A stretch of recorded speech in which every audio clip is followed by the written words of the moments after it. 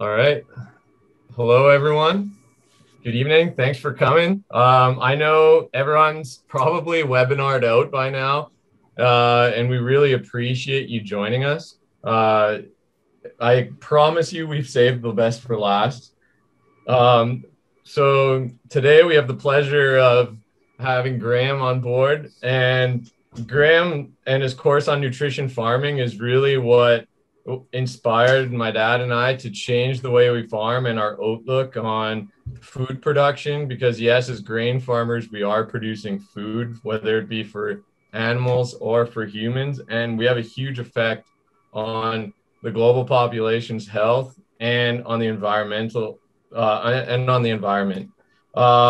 great part about Graeme is that he's also amazing at giving farmers practical tips that make us more efficient and give us more profitability long term.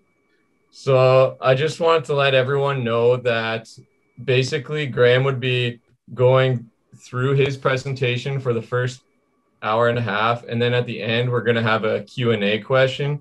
So throughout the presentation, please type your questions into the Q&A box, and then I'll be summarizing them towards the end. And without further ado, I'll let Graeme go ahead and give us his magic. Thank you, Alex. Yeah, great pleasure to be here. I'm grateful that some of you have turned up to listen. I thought you'd be out sunbathing with 14 degrees outside. It's a bit of a shock to hear you've got that kind of warmth this early. But yeah, I've had a year of normally doing, previously pre-COVID, doing 25, 30 countries a year teaching. And it's been a strange year to be sidelined and just be doing Zoom meetings and so forth. I had my first week of seminars last week in Western Australia, and it was just so nice to be out teaching again. So yeah, we better get started because, you know, if you know anything about my talks, you'll know it's often referred to as drinking from the fire hose. And what you're going to get in this short 90 minutes is a lot of information. So hopefully you can retain it, and perhaps we'll make the notes available so that you've got some reference to go back to. So we'll begin with, I was given sort of a series of things that might be of interest to you. So we're going to talk through those things. And of course, you're more than welcome to send in any questions at all, and we'll answer those questions at the end. But what we've found with our work globally with Broadacre, and of course we do a tremendous amount in Australia, and we have a lot of experience with dryland conditions because that's what we've got. You know, you perhaps 1 in 3 crops come in the last few years with the droughts that we've had. So we've needed to develop strategies relative to dry conditions, and I'll share some of those things and some of the things to be wary of relative to, because you guys may well be coming up with a dry year with the snow already melting at this early stage. So, for example, we work with a group called Victorian No-Till, which are about 1 million acres between them, and they've completely adopted this nutrition farming kind of strategy. And it's been this tremendous success story for them. They've been out yielding. There's been lots of stories covering their story, but their fungicide rigs have become foliar rigs. And it's very much part of this nutrition farming, this concept of getting back, taking care of the nutrition, understanding that nutrition is the root cause in many cases of a lot of your problems. And so getting in and addressing those things very efficiently, because the thing to understand is that foliar fertilizing is 10 to 15 times more efficient than soil-based applications, particularly for trace minerals. But for minerals like potassium, which we'll talk about later, the first mineral that you're going to struggle with in dry conditions is the second most abundant and most mobile of all minerals, potassium. It's only taken up through soil solution. There is no soil solution in dry conditions, and you need to be foliar spraying potassium, and we'll talk about the best way to do that later. What we see is that small inputs can produce big results at low cost because of that increased efficiency.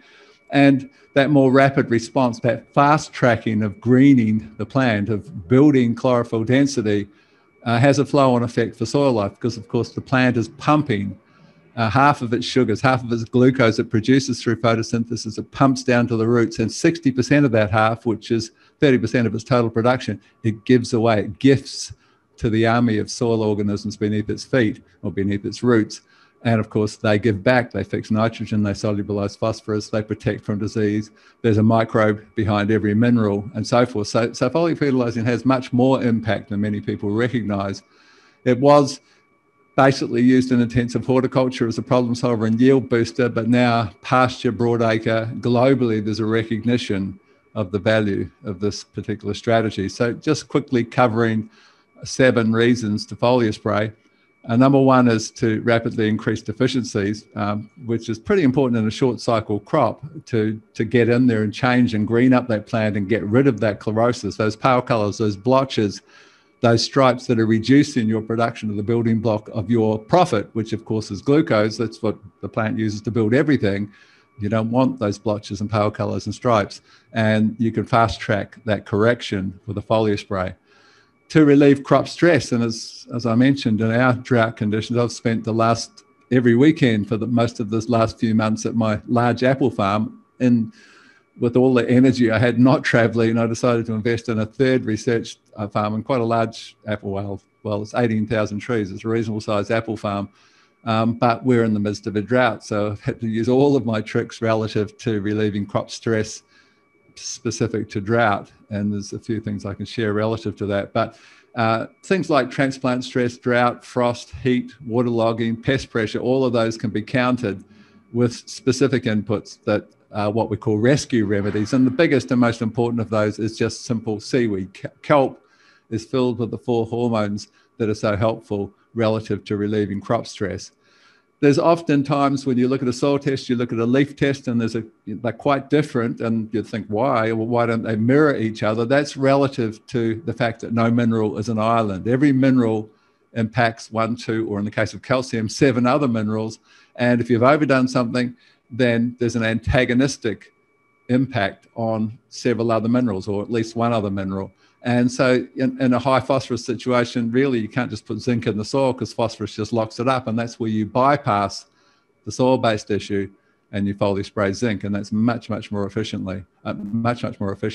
So number 4 is just to boost yield. And of course, we can do that very efficiently with the use of plant growth promotants like triacontanol, which is a wonderful input. It's a wonderful low-cost input. I can't really think of anything much more productive at that investment in terms of what's called a cost to benefit ratio. Triacontanol's got to be number 1. But even the natural hormones, or if you're foliar spraying urea to boost nitrogen or potassium or whatever, it's a quick way to get a response. To improve crop quality and associated resilience, to spring the crop from vegetative to reproductive, which may not be so applicable for you, but certainly in our orchard scenarios, it's a big story. If you can be first in with a crop, that can be worth, those first 2 weeks can actually be worth more than the rest of the season. And to build nutrient density and protein levels in pasture, and again, we'll talk about that relative to nitrogen a little later. So a few little tricks. I mean, basically, most of you should know now, hopefully, and if you don't, then it's time to start learning. But really, someone made the statement, one of the American consultants at one point, that the best fertilizer of all is the farmer's footsteps in the field. And that applies to digging up the roots and checking that you've got good nodulation on legumes, for example, pinching that nodule and seeing if it's pink. If it's not pink, you're not fixing nitrogen, so you sort of miss the point a little. But understanding every stripe, every blotch, every pale color relative in your crop to the deficiency that it refers to, and you need to get out there and get familiar. And you do a leaf test, you see you've got a manganese deficiency, you go out and photograph what that looks like on your crop, and now you've got a record, and you start to build up an understanding where hopefully you get to a point where you don't even need leaf tests to be able to see immediately what's happening. So, you're looking at stem strength, you're looking at leaf size and thickness, you're looking at root health, and the evidence of microbial activity are all kind of evidence of that. But you're trying to get to a point where you can see what's happening as rapidly as possible through that visual monitoring. One of the keys to the concept of nutrition farming is this concept of in-field monitoring. And we like to use a few meters, particularly nitrogen potassium meters. And probably the most important is that simple little sawn-off telescope called a refractometer. And if you're not familiar, I'm sure most of you are now, because it's pretty much a standard tool for most regenerative agriculture people. And we are really in the midst of something of a revolution, the interest in this approach globally now. In some countries like South Africa, who are probably leading the chase, you're pretty much a wanker. I don't know if you know the term wanker, but it's a popular term in Australia here. But you're kind of a wanker in the industry now if you're not doing something regenerative. It's like, what's wrong with you? Get on board or you're going to miss out. It's kind of got to that point. So it's quite a change that's happened in the last 5 to 10 years.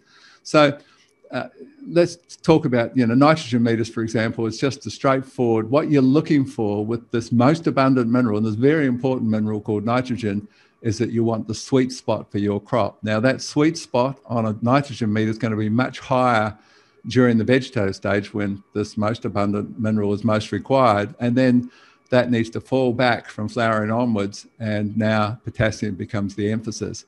But, you need to find out in your scenario and your soils and your conditions where that sweet spot is. And if you're monitoring with leaf analysis and a couple of these other tools, then you're monitoring nitrogen as well, you can see visually, you can see with your leaf test, where is that spot where everything's doing best at different stages of the crop cycle. And that's your sweet spot that you aim for with that nitrogen. You don't want to overdo nitrogen because it's a hell of a price to pay. The first thing you shut down is potassium, and second is calcium, and third is boron. And those three minerals are three of the top 5 minerals linked to disease pressure. So you kind of shot yourself on both feet and started on your knees at that point when you overdo nitrogen. So it's really important to monitor it, and a meter allows you to do that. Probably the most valuable meter on the farm, in my opinion. Certainly I couldn't farm fruit crops. I mean, I do lots of different farming, but this is just talking about the apples. But the potassium meter, basically, potassium is the most mobile mineral. It's even more mobile. Minerals vary in their mobility. So there are minerals that whip straight into and around the plant very easily, and that's NPK, and magnesium and a couple of others. And then there are minerals like calcium that are just the most sluggish of all minerals, and really hard to get them into the plant, really hard to get them circulating and pumping into the seeds and so forth. And that's where foliar spraying calcium, because of its poor mobility, is pretty much an essential in all crops. Really, realistically, in your scenario, if you're not organic, then just calcium nitrate, a couple of kilos per hectare, a couple of pounds per acre is the kind of figure we're talking, with some fulvic acid to create a chelated calcium fulvate. Absolutely essential for every crop. If you're monitoring with leaf analysis, you're chasing luxury levels of calcium to maximize yield, and people just haven't got it because of the poor mobility, and because you're often impacting calcium uptake with nitrogen, or sometimes too much potassium or magnesium, both of which impact calcium uptake. So it's just countering that, and that's what nutrition farming is about. Countering it. So, okay, most leaf tests we look at globally need more calcium. Let's go and put some calcium in super efficiently via the leaf with foliar fertilizing. So the trick with the potassium meter, and you can see what they look like in that bottom corner of the slide there, you're squeezing usually with just a garlic crusher. You take the first fully developed leaf of your crop, and you're squeezing a few drops of juice. 3 drops is all that's required, and you drop them into that little well of the meter. And basically you take 3 drops from the first fully developed leaf, usually the 4th leaf down, 3rd or 4th leaf down, and then you wash it gently with a tissue, clean the sensor, and then you take the lower leaf of the plant, and you can see on the left-hand side, I don't know if it's your left-hand side, but on my left-hand side of that slide is classic potassium deficiency, as you can see with that burnt outer edge on the lower leaves, because that's the story with potassium. Now, the story with potassium is so mobile that it rushes to where it's needed for growing tips, for sizing seed, and so forth. And so the first deficiency symptoms are on those lower leaves, as you can see there.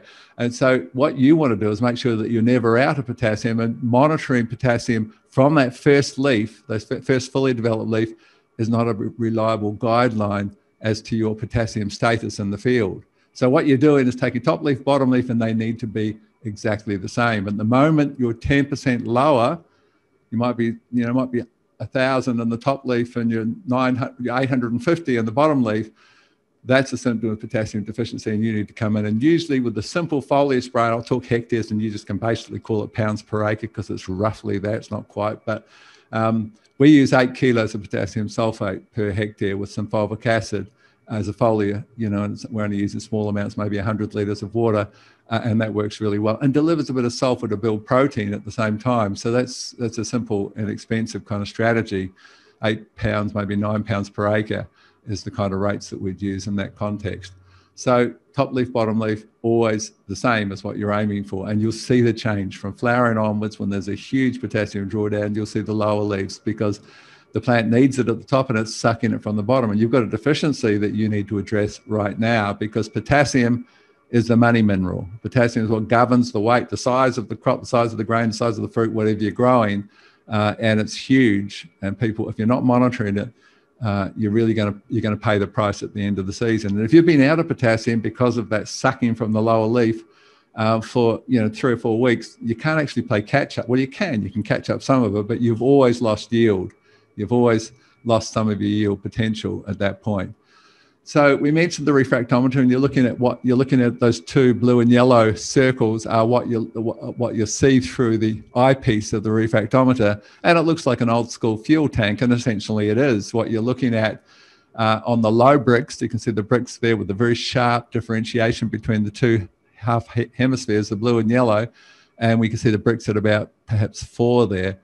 And that's an empty fuel tank. That's really a plant which is really lacking nutrition. You're measuring dissolved solids. The light is refracting through the dissolved solids in that plant sap, and you're measuring how good you are as a grower, basically. You're measuring chlorophyll density, and you're not doing too good when your bricks is only 4. You should be 12 or higher for most cereal crops, cereal and legume crops, and the higher the better. But you can also use that refractometer as a guideline to your calcium status, and what you never want to see is that sharp distinction on the low bricks, and the low bricks is relative to calcium, the trucker of all minerals, not being present and not delivering the 7 minerals that it delivers into the plant. And you can see there that low bricks level with that sharp differentiation. What we're chasing is the good calcium on the right-hand side of my screen anyway, where the bricks is up at that kind of 12, 13 level, and it's a blurry, indistinct line, and that's good calcium, and that's what you're seeking on your refractometer every time you use it. Now, boron is huge, and so if any of you are watching or listening, to my podcast, the new one that comes out tomorrow, focuses on boron, and I want you to recognize the importance of this trace mineral, so often neglected in broadacre, but understanding what price you're paying for that neglect on multiple levels, including early root growth, which is going to be missing because you haven't got the cell elongation potential without boron present. It's so important for cell division, for cell strength, for what's called membrane integrity. And I'll talk, you can have a listen to the podcast and understand how important, but you can monitor your boron with a refractometer because you take your bricks level last thing in the afternoon and you recheck your bricks level first thing in the morning. And there should always be a difference because the plant begins at about 5 o'clock in the afternoon pumping half of its sugars down to the roots to feed the roots. And then of course, to give some of that away to the microorganisms. So sugar is part of what you're measuring with bricks levels. So always there should be lower levels of bricks. Your 12 becomes 10 or 9 in the morning, for example. And if they're the same, you're 12 in the afternoon, 12, then you've got a problem because you've got a constipated plant. You've got a plant where the sugars are literally trapped in the leaf. And that's relative to this kind of trapdoor effect where at 5 o'clock, a little trapdoor opens and the sugars are moved around the plant and some of them are moved down to the roots. And that's controlled, that trapdoor, by boron. And what you're picking up, if you've got the same level in the afternoon as what you've got in the morning, is a boron deficient. And you need to come in now and fix that because you stop feeding your soil life. So they stop fixing nitrogen and solubilizing phosphorus and delivering every mineral and whole range of biochemicals that protect the plant. All of that crunches to a halt because you neglected your boron. But you'll see a much bigger story of boron if you listen to the latest podcast. So other things you can pick up with your refractometer, it can pick up nutrient imbalances. So what you're doing in this instance with the refractometer is checking all over the plant. First top leaf, halfway down, bottom leaf, and ideally they all need to be the same bricks. And if there's quite a variation between different sites on the plant, you've got some kind of imbalance happening there that you need to investigate with a leaf test and find out just what's happening. But it's a good little indicator that there's a problem.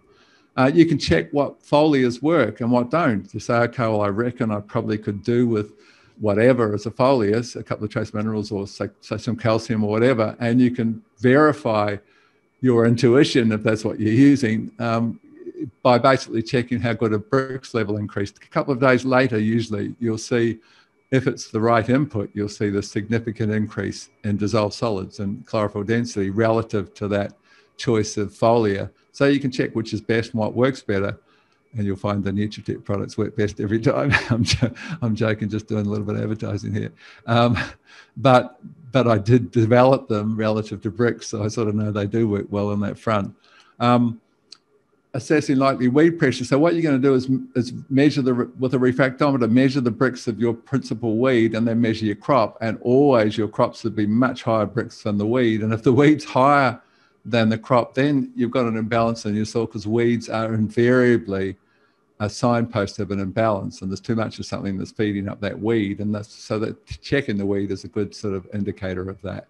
So leaf test, as we said, basically is taking that first fully developed leaf, often the third or fourth leaf you can see there on that peach tree or whatever that tree is there, that the first leaf is going to be the first fully developed leaf. That's what you're going to take.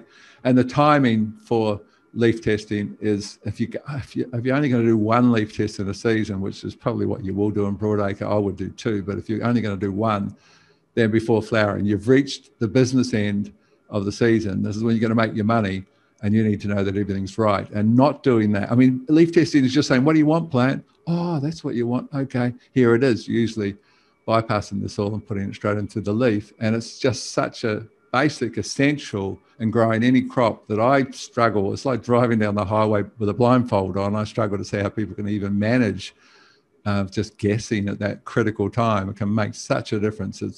It's ridiculous, and it's almost ridiculous not to do a leaf test before flowering on any commercial crop, because it really tells you if you're set up for the important end of the season.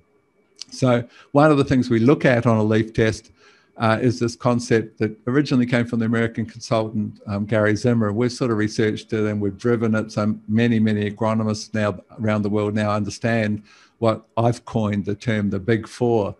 And that's this understanding that on the leaf test, when you get your leaf test results back, you want to see 4 minerals, and I'll show you a leaf test in a moment and explain what I mean. But 4 minerals need to be at what I call luxury levels, and I'll explain what that is. But the 4 minerals are interesting because you might think that potassium and nitrogen, for example, should be in there, but the 4 minerals are the 4 most important minerals for the most important process. And the most important process is called photosynthesis. So what are those 4 minerals?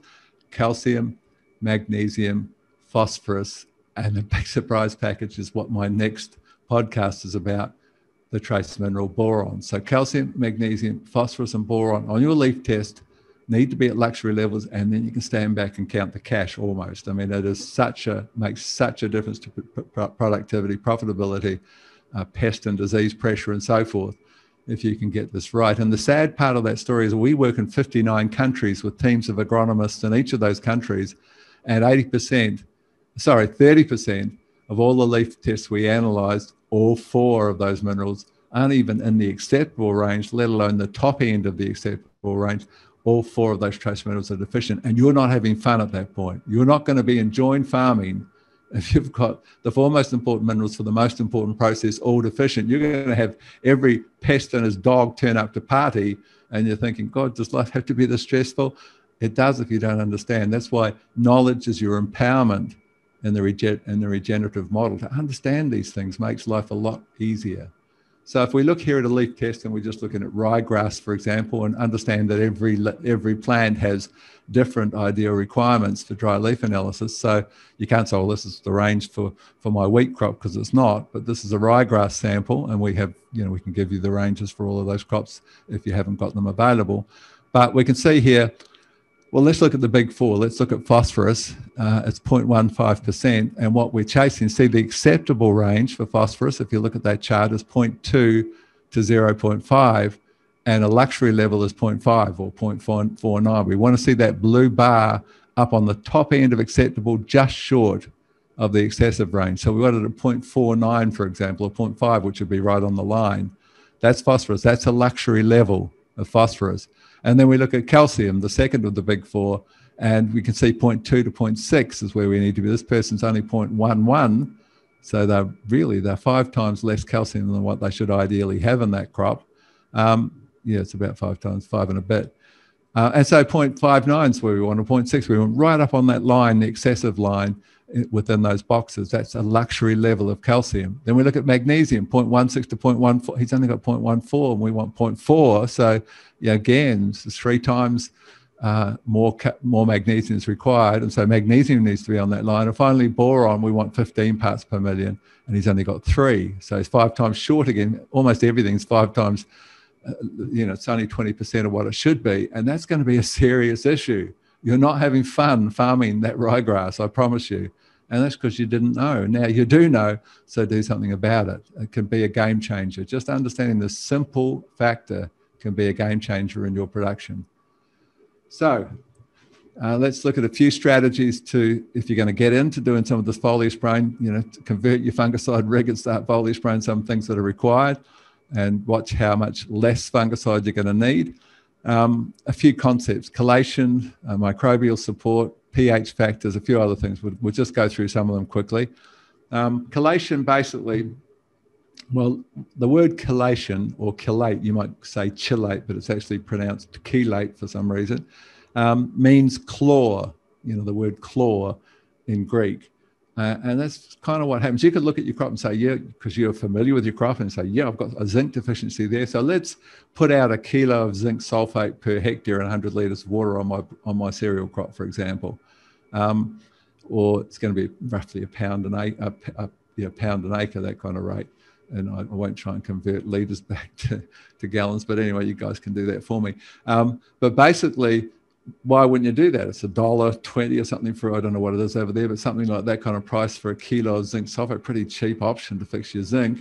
Why do people spend considerably more than that on chelated zinc? And here's why. Zinc is positively charged. It's a positively charged cation, and the leaf surface, in fact, the entire plant, is strongly negatively charged. And when you foliar spray the zinc sulfate, there's a rush. The main entry point is under the leaf, tiny little mouth called a stomate, that's actually there to suck up CO2, but also is a direct entry point. If you get in that mouth, you're into the plant, you're into the crop. It's a direct injection of that nutrition. And so there's a rush to that tiny little pore, nailed to a magnet, positively charged zinc to the negatively charged leaf surface. And there's a traffic jam at that entry point, and you get 6% out of 8% out of 36% zinc, or 30, it's somewhere around that, 35, 36% zinc and zinc sulfate monohydrate. So it's pretty inefficient. And what you're doing with a chelating agent is that you're taking either something like a chemical like EDTA, or the most powerful natural chelating agent, which is fulvic acid, and the fulvic claw, that's what a chelating agent does, or the EDTA claw wraps itself around the zinc, neutralizes the positive charge. There's no rush, there's no traffic jam, and you've got maximum uptake of that nutrition. That's what chelation is. So that's something that you will look at if you want the best response with anything. You take calcium nitrate, you chelate it with fulvic acid.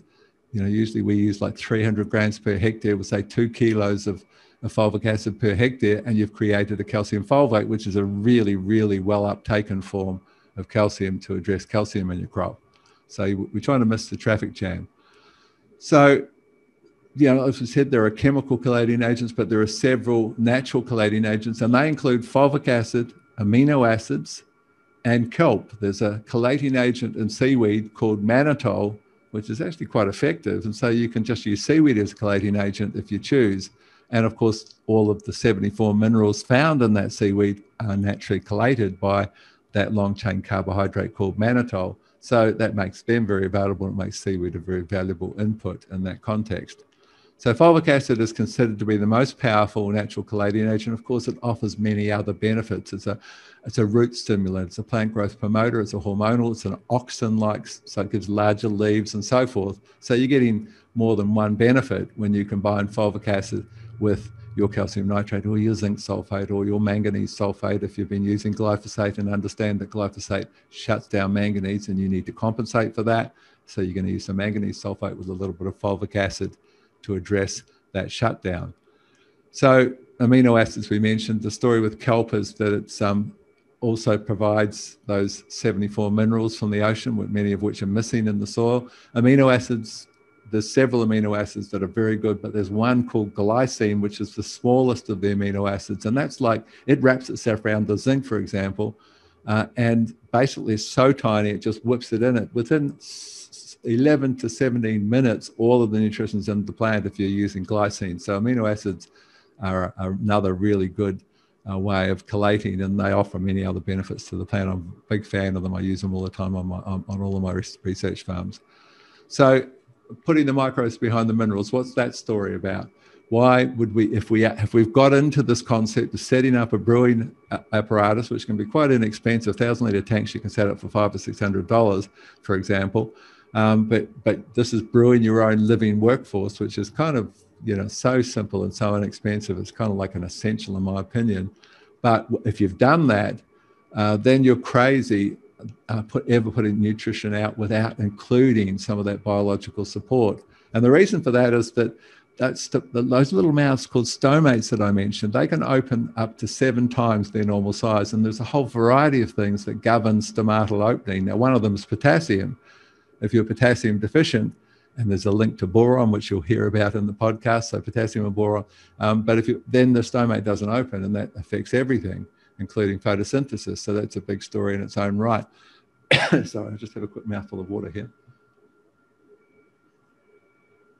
Another very fascinating thing about stomatal opening is the finding that the frequency of bird song early in the morning opens the stomate to its full size. And so that's why either evening foliar spraying or early in the morning is the best time, because you're going to get better uptake. But the third key to stomatal opening and maximum foliar response is the sudden presence, a sudden influx of CO2. Now, when you spray some kind of living fertilizer, some kind of compost tea or some kind of inoculum that you've brewed up on farm, which can be done so inexpensively and so easily, and you put that with your nutrition, the microbes on basically the microbes that you put on there are going to, you know, you've got up to 5 billion organisms per teaspoon if you brew well, and they're all on the leaf surface. You just put out 50 or 100 liters of this mix, and they're all breathing in oxygen and breathing out CO2. And the plant says, CO2, oh my God, and opens its stomate, and you get this quite dramatic. We've got guys who've got massive levels of phosphate in their soil growing strawberries who have to foliar spray zinc every 2 weeks because this phosphate shuts down the zinc. There's no point in putting it in the soil. They would normally use 5 litres per hectare of chelated zinc. They use 1 litre with a compost tea behind it, and it works just as well. That's how powerful putting the microbes behind the minerals can be for you. I call it microbially enhanced nutrient delivery, the concept. Understanding the pH factor, this basically, if you're chasing a vegetative response, you use your pH meter and you try and have the solution at about 7, and that drops down to 6 if you're chasing a reproductive response after flowering to get things kicking along at that end of the season. You can get fruiting or a seeding response with something called an acid shock, which is a whole different story, where you're putting some phosphoric acid in there and getting, you know, this little bit of a hit. The plant says, oh my God, but that's probably not relevant to you guys. It's more about fruiting crops.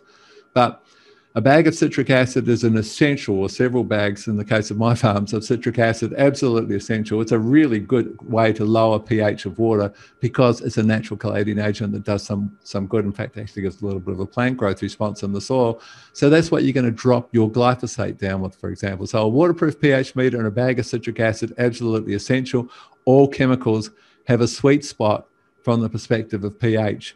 And the finding with glyphosate 2.9 is where glyphosate kicks ass, as we say. It does best, and significantly. I mean, you can reduce your glyphosate by 40% perhaps by dropping it down to 2.9. Using citric acid, 100 grams drops 100 liters by 1 pH point. So, but anyway, you've got a pH meter. You can find out how much you need to put in. You've got a ongoing fertilizer response from the citric acid. I'm a great fan of it. I've done trials and seen what it does.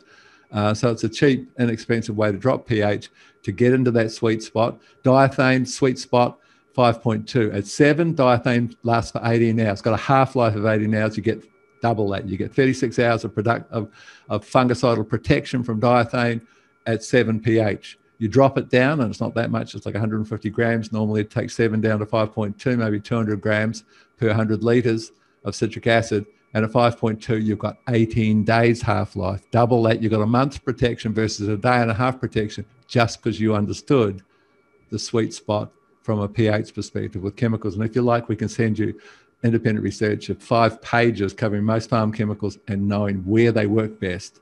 And that should be on the label. It's not, because you don't need to legally, and you're going to sell a lot less fungicide or pesticide if people knew where its sweet spot was. So that's why you want the bag of citric acid and your waterproof pH meter as a standard tool in every shed. So a few sort of do-it-yourself kind of concepts. Urea and humic acid as a foliar spray are absolutely remarkable, probably the best and most efficient way to apply nitrogen. We'll talk about that foliar urea a little later. We talked about citric acid. We talked about kelp fulvic acid with trace minerals to collate them. We talked about calcium nitrate, so I'll keep moving there. We mentioned about mobility, and we mentioned how immobile calcium is and how really foliar spraying, it means you've got the direct hit, and it can be so valuable in most crops. And we also talked about the timing, the early morning, putting microbes behind the minerals. So I'll just flick through these slides if we've covered them. Young crops, we've got people, say, growing maybe cotton. They'll foliar spray when there's just 4 leaves. Sometimes even 2 leaves. You're not using much nutrition. You're whipping over there really quickly. But young plants are so responsive to foliars. They've got faster ways to move that nutrition around in their systems metabolically, and they just kick. You can take a little lettuce and foliar spray something like 10 on a small lettuce plant and double it 3 days later. It just goes woof. That doesn't happen later on in the plant. That's to do with the responsive nature of that young tissue. So that's handy to know. Moon cycles is interesting. There's quite good research now to support the fact that the best time to foliar spray is so you can be doing it anytime, but if you're going to do once a month, for example, then the best time is any of the 6 days leading up to a full moon. Now that's when the tides are at their highest. You're trying to move nutrients around that plant, and that seems to be what the moon impacts. And while it sounds airy-fairy, it's actually researched and shown to be the case. And the worst movement or translocation of nutrition in the plant is any of the 6 days leading up to a new moon. That's when you never foliar spray, because you're not going to get as good a response. So that's just a handy little thing. Mark your calendar. If you're going to do a foliar, do it on any of the 6 days leading up to a full moon. As I mentioned, leaf analysis. What do you want, plant? Oh, that's what you want. Absolutely. Just a no-brainer before flowering. And what you're going to do usually is boron, because boron is so important for basically for that whole. It lengthens the pollen tube, it increases the fruit to flower ratio, and that's, if you're trying to make some money, that's a pretty good concept. So that's usually important to check that. But boron before flowering, just important for every crop. A few things not to do. Humic acid is a wonderful input, but it's a strange acid, natural acid, that's only soluble in alkaline conditions. And most of our inputs in agriculture are actually acidic. So that's why we use fulvic acid. Our fulvic acid, together they're called humates, humic and fulvic acid. Fulvic acid is a genuine acid, the pH of 3.7 or something. And so you can put that with any input and collate and magnify that input. But humic acid is very, very limited. Urea has the right pH. Sodium borate, what we call soluble over here, is alkaline, has the right pH to go with humic acid. Otherwise, it just turns into a thick sludge on the bottom of your tank if you try and add humic acid to something acidic, like calcium nitrate, for example. It's just, you've messed up your tank. You're going to have to shovel it out, and you're not going to have a smile on your face at that point in time. So a few other little things. Phosphate reacts with trace minerals. So if you put some fulvic with the phosphate, if you're trying to get a bit of liquid phosphate and a little touch of phosphoric acid in the foliars, but you can sort of get away with that if you sort of complex the phosphate first with some fulvic and then add your trace minerals. But it's hard to work with. It's best to avoid if you can. Urea, you don't mix with one of these micronized liquid limes. They don't go. You actually have an ammonia release that's triggered. There's a few little things you can see on the slide there to avoid. And I'll just flick through. You've got these notes. Basically, you don't want to be squirting nutrition out. It really needs to be in a mist and with a bit of pressure, so that you can flip it on both sides of the leaf, because you're aiming for the underside of the leaf. But a small droplet size for that small little mouth called a stomate is quite important to get in there and get that good efficiency.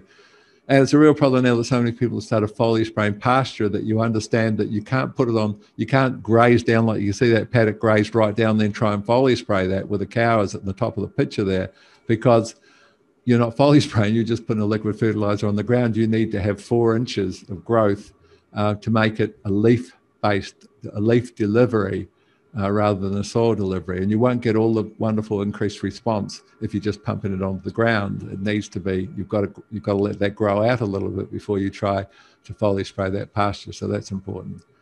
So we'll talk a little more now about, I better keep an eye on time here and make sure we're going to get through what I wanted to get through in our time frame before you guys get to ask some questions. Hope you're hanging in there okay with this flood of information. As I said, it's like drinking from a fire hose, but the notes will be available for you to go back to, and you can ask whatever questions you like. But we're going to talk a little more for those of you who perhaps aren't familiar or who don't know the inside sort of story of these, of what have become probably, well, there's something of a phenomenon both in conventional and regenerative agriculture, the understanding of these two natural acids, which is what you're making when you compost. If you are composting, the quality of that compost is determined by the percentage of the natural acids that you created during the composting process. So they're the most important components of what makes compost work well are two natural acids called humic and fulvic acid, which together are called humates. And so it turns out that you can extract these materials from certain forms of brown coal and concentrate them up, and then we can bring them in really. And it turns out that they do a lot of what organic matter does in the soil. It's sort of like a concentrate. It's almost like a band-aid for a lack of organic matter in terms of some of the benefits of these two natural acids. So in fact, if we look at the benefits of humic acid and we look at the benefits of humus or organic matter, they are exactly the same.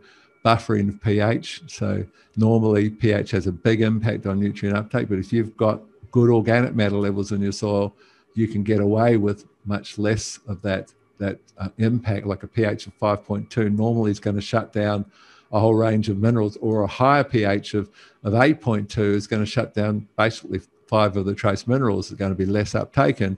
But if you've got high organic matter, that may not necessarily be the case because it buffers the impact of pH. The retention of minerals. So we understand that minerals are stored. So the cations are stored on the clay colloid. Colloid just means small particle size, and so clay is negatively charged, and so it's like a Velcro that grabs hold of positively charged calcium, magnesium, potassium, zinc. The cations are called. So that's part of the storage. And then you've got the organic matter, the humus colloid, and that can also have Velcro sites that can grab hold of the positives, but it's the only thing that has negative Velcro sites, if you think of it like that, that can grab hold. Positive that can grab hold of negative. So it's the only thing that stores negatively charged anions. So clay stores cations, has negative that grabs positive, and I said it the wrong way around a minute ago, I just realized. And humus can store both. It's the only thing that can store very leachable nitrate, nitrogen, or sulfur, which is deficient in many, many crops that I visit around the world, or boron, the most leachable trace mineral. So mineral retention. So the CEC is a measure of the clay component of the soil, and so your CEC might be 10 or 20 or 30 if it's a heavier clay soil, or 5 if it's a sand soil. But the CEC of humus is 250. The CEC of humic acid is 450. See, it's like a concentrate of humus, so it really can hold on to things, particularly in a lighter soil. Soil detoxification, the higher your humus, the less the impact of chemical residues in that soil, and that's humic acid has exactly the same effect. Chelation in the root zone, promotion of crumb structure, plant growth promotion with this auxin hormonal effect on root and leaf size. Solubilization of mineral fertilizers, managing sodium is what the higher your humus level, the less damage you'll get from high sodium and saline irrigation water and so forth. Well, humic acid does exactly the same. It's pretty much a mirror image. It's a concentrate of humus and can be used as a band-aid for a lack of humus in some soils. So the two things from a mineral point of view that both humic and fulvic acid do is that they stabilize and they magnify. So we'll talk about how they do both of those. First of all, we're talking about magnifying, because this is pretty important, and it's probably the biggest reason that people get excited about these two natural acids, because both of them do it. So how do they magnify? Well, things go through, nutrients go into, or chemicals for that matter, go in through the cell wall, and then there's a cell membrane. Think of that little membrane inside an eggshell, that little fine membrane. And basically, they've got to go through that membrane. And calcium sits at the membrane and determines what comes in, comes out. That's why we call calcium the trucker of all minerals. It does that on human cells, and it does it on our cells. But what happens is that membrane becomes more permeable. So it can absorb, basically becomes has more absorbent capacity. So it sucks things in about 30% more efficiently. Some say about 30 to 35%, the research shows, and there are multiple published papers on this. It's called cell sensitization. Whatever you've put humic or fulvic acid with, you can use, or you can get a third better response. So you might put some humic acid granules with your DAP and MAP, for example, and you're going to, there's actually several other benefits, but essentially you're going to have this third better phosphate uptake associated with that. You can put some fulvic acid with your glyphosate, with your Roundup, and you'll use a third, about 30% less glyphosate, because you've got better uptake and better utilization of that. And that's the magnification effect of humic and fulvic acid. Now, the chelation thing, we've already talked about how that works and why that works. Both of them are very powerful chelating agents, humic and fulvic. It's just that fulvic is more versatile because it goes with everything, and humic acid, being actually alkaline, doesn't go with most of our acidic inputs. So, and then we see with humic acid that things like borons and sulfates and things, anions that leach very easily, can be complex. You can't chelate an anion. That's called complexing, where you form what's called a boron humate, and now it can't leach because humic acid doesn't leach. So you bond humic and fulvic together, humic and boron together, and you can't leach that material anymore, which is basically, you would never use boron without humic acid. Immediately you create a boron humate, it goes in 30% better, or a third better, which is a pretty cool concept. And this is pretty important if you've got issues with excessive sodium, and we've got them everywhere. What you're looking at with that's actually a greenhouse, of course, tomato crop, but what you're looking at is a soil that contains 27% sodium base saturation, which is just insane. And you shouldn't really be able to grow tomatoes in that. And how they get away with that is they take soluble humic acid, our soluble humic acid granules, they dissolve it at 1 to 10, which is a simple way to make it do-it-yourself humic acid. And then they'll put, sometimes as little as a couple of litres per hectare, but a little bit of that do-it-yourself humic acid, which is quite inexpensive, just 30, 40 cents a litre or whatever it works out at here. And they'll put that, they'll fertigate that and basically buffer the sodium. Humic acid is really, really good for buffering saline conditions, or saline irrigation water, or high sodium soils. So that's one of the tricks for addressing that, and you can do it inexpensively if you make this do-it-yourself humic acid and have a few thousand litres sitting there. I do that on my farms. I've got 1,000 litres. I've got what's called Nutrition Central. It's a 40-foot container filled with 200-litre drums and 1,000-litre drums of all the key things, all with smart valves, all tied back to a controller that then can be controlled by my phone. I can get my leaf test, I can click on the phone and everything. And I've got, and outside that 40-foot container, which is filled with nutrition, that's what's called Nutrition Central, is my brewing tanks, and they're all connected to smart valves. So we'll brew up whatever we decide to brew up, and we never put a mineral without a microbe behind it. So always there's going to be some trichoderma for disease management, or some beneficial anaerobes for about 30 things that they offer, and they're going to go, and they're so easy. You can brew them up yourselves in 10 days once it warms up, which is starting to do there now. And so these are just things that we'll perhaps talk about as we get there. But I'll just quickly, I want you to understand the affinity and what I call a perfect partnership between humic acid and urea. We mentioned there's not many things that cheaper humate called humic acid can go with, but urea is one of them. It's the perfect pH. You put them together, you put either little crystalline granules with the granular urea. They dissolve. You can dissolve them first together if you choose, but what happens is that immediately you create a urea humate. Now, the problem with urea, it's the world's most popular nitrogen source, is that it converts very, very quickly to a nitrate, and on the process of conversion, there's some volatilization, there's some loss of nitrous oxide into the atmosphere, and nitrates then leach very readily. And when nitrates go into the plant, they go in with water, which if you've had a big dose of nitrogen, then you've diluted, you've taken a lot of water into the plant to carry that nitrogen into the plant, and you've got a dilution factor that lowers Brix levels, creates a calling card for insect pressure, and most of you would have noticed that increase in insect pressure following a urea application. Very, very common thing to see in agriculture. So the concept of combining them, good research, 60% increase in the performance of urea when you combine it with humic acid. So that's the starting point. That's the formation of your urea humate. But soon we'll talk about the idea of what happens when you foliar spray urea. It's a completely different phenomenon in terms of how you can fast track protein building in your plant and why and how that works. We'll talk about that shortly. Just a few little more technical features of how do you define a good versus a bad humic acid. Basically, it's not saying, oh, well, they both got 70 or 80% humic acid, so they're identical, because they're not. They came from different forests in different parts of the world with different mineralization. They're huge, and minerals, of course, build all the beneficial compounds, so they're hugely different. The percentage of humic acid is irrelevant in terms of quality. What you look at is what's called functional groups, and these are things like phenols, these phenolic compounds, this kind of antioxidant compounds, amino acids, quinones, carboxyls, and the higher the levels of those, the better the humic acid. So that's important.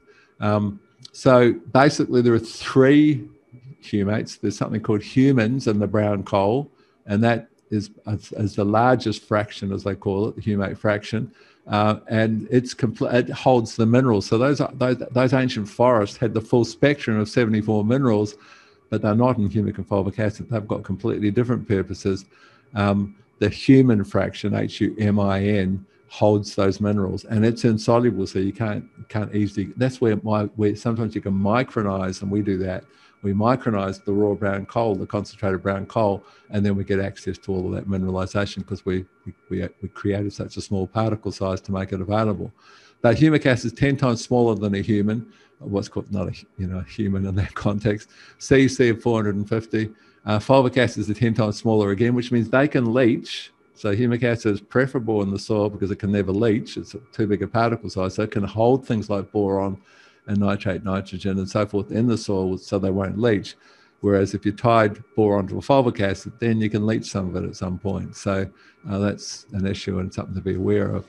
Fulvic acid's got a CC of 1400, humic acid a CC of 450. So fulvic acid's got massive capacity to absorb things, and that's why it's a really good thing to put with glyphosate, because basically it sucks the glyphosate into the molecule, it goes through the plant a third more efficiently. Now it's in the soil, still tied to this 1400 cc fulvic molecule, and fulvic acid's the most powerful known food for bacteria. And the only organisms, or the predominant organisms, that break down glyphosate in the soil are bacteria. They come like bees to a honeypot to that 450 cc, to that fulvic acid, 1400 cc fulvic acid molecule, because they love this stuff. They're like bees to a honeypot, and then they don't like glyphosate. They wouldn't choose to break it down, but they've got no choice. They're chasing the fulvic, and in the process, they fast track the breakdown of the glyphosate. So it makes glyphosate a little more sustainable in that context. Differentiating between products. So there are humic and fulvic acid, or humates, that come from leonardite or lignite. So those are two types of brown coal. And the finding is that leonardite, which is usually on the surface and has been oxidized for sometimes many hundreds of thousands of years, that's much more active. And so you need to know what you're buying. If you're buying a humic, is it a lignite or is it a leonardite? Because the leonardite, it's about twice as good. There's nothing wrong with the lignite, but you need twice as much as a leonardite-based humic acid to get the same response. So that's handy to know. So it's just a few little tips with humates. Young plants will really respond to it. So that's why people will run around when they've just two leaves and they'll put out some fulvic or whatever. They're really good to build bricks levels. A combination of humic and fulvic together, potato growers, for example, gives a hell of an impact on root growth. Sometimes if you're foliar spraying, if you haven't got the capacity to put it through the roots, and that's where liquid injection and broadacre, you're always going to put a little bit of humic and fulvic in with that liquid injection, depending on what else you're putting in there. It might be just fulvic if you've got acidic inputs going in there, but that gives you that wonderful early root growth initiation if you can get it in liquid inject at the start. So that's just a few other little tips I'll just see if there's any. If we're going to get paid, which we will at some point, for building stable humus in the soil, there's going to be carbon credits. I mean, some countries have already adopted that. It's hugely important if we're going to step in and try and counter this climate change challenge, then putting humus in the soil is the biggest strategy of doing that. And so if carbon sequestration, as it's called, is going to be a new income stream, humic acid specifically is probably the most important, because it stimulates, unlike fulvic, which stimulates bacteria, humic acid feeds up beneficial fungi that create the stable humus in the soil that'll last for about 35 years, probably longer than most of what you'll be farming. And so it's hugely important in that context. It's the most powerful way to stimulate the fungi that build stable carbon in your soil.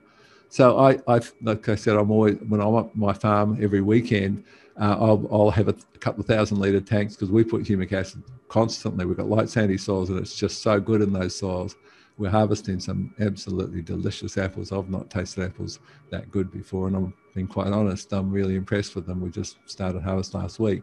But yeah, when you're taking the soluble humate granules and dissolving them, the easy way in a 1,000 litre container is just to get an air blower. We just have one with a fat, like not this ordinary garden hose, but the next size up on it. And you just have that, and it's just got the entire tanks just blowing like crazy. They cost about $150. Obviously, you've got to have power there, but that's just a swirling mass. And when you drop the soluble granules, or you can do it with soluble powders, you dissolve it quite quickly. But after you've finished, you leave that in there for a bit and let it stir it up thoroughly. And there'll be a bit of sludge. Then you let it settle down. Usually you leave it sitting in the tank for 24 hours before you use it, and let the sludge settle out on the bottom of the tank. And that sludge will clog filters. So you don't want to pump off the bottom of the tank. You're going to take, the top 95%, and you'll have that sludge. And then you just open the tap and pour out the sludge. The sludge is not something you throw away. The sludge is that human fraction with all those trace minerals in it, the insoluble portion that I mentioned earlier, and you put that on your veggie garden or around your fruit trees or whatever, if you've got a veggie garden and fruit trees, or give it away to someone who has, because that is a wonderful, wonderful fertilizer. It's what I use on my veggie gardens on the farms. So humic acid, really good for drought resistant. It holds 7 times its own weight in water, and basically there's a whole range of processes where it can help mitigate dry conditions, so including what it does to sodium, which of course can be a huge issue.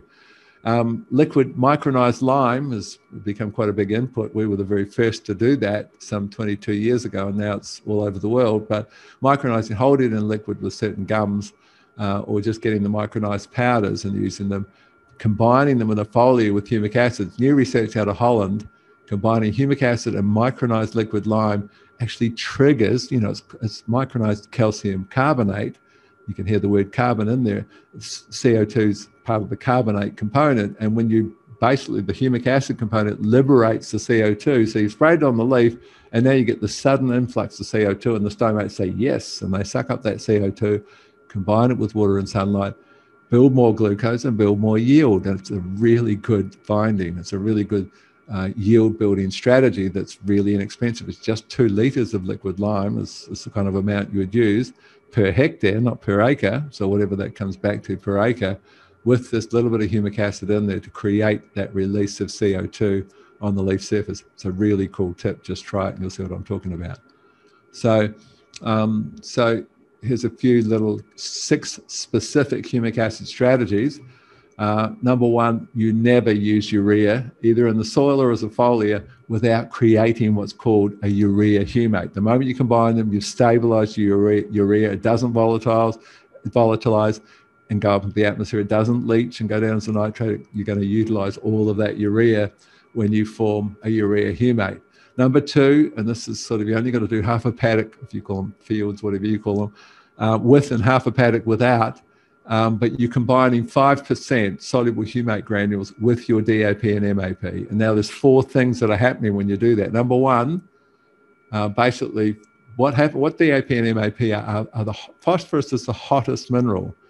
You think of a phosphorus torch. I mean, you don't get hotter than phosphorus. And phosphoric acid is just a burning, really hot acid. And what DAP is just phosphoric acid with or MAP with an ammonium ion tagged on. So phosphorus has got 3 negative charge, ammonium's got 1 positive. You tag it on, and that ammonium's alkaline, and that buffers that burning potential of phosphoric acid. You put it in the soil, it ionizes apart, and you've got raw phosphoric acid, which burns roots, but more importantly, the little organisms that burrow into that root and expand out and give you 10 times the original surface area of the roots. This massive maze of filaments that are like a giant root extension. That's mycorrhizal fungi, the wonder of mycorrhizal fungi and their potential. They're sizzled like putting a blowtorch on human hair in the face of raw phosphoric acid.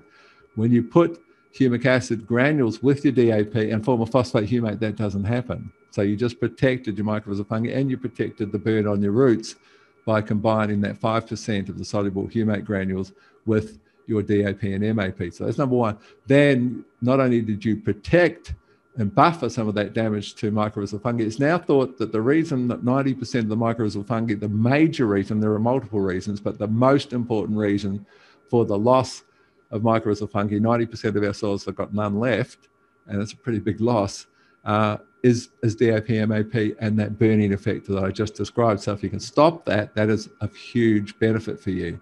Now, then you've got the most powerful stimulant of fungi.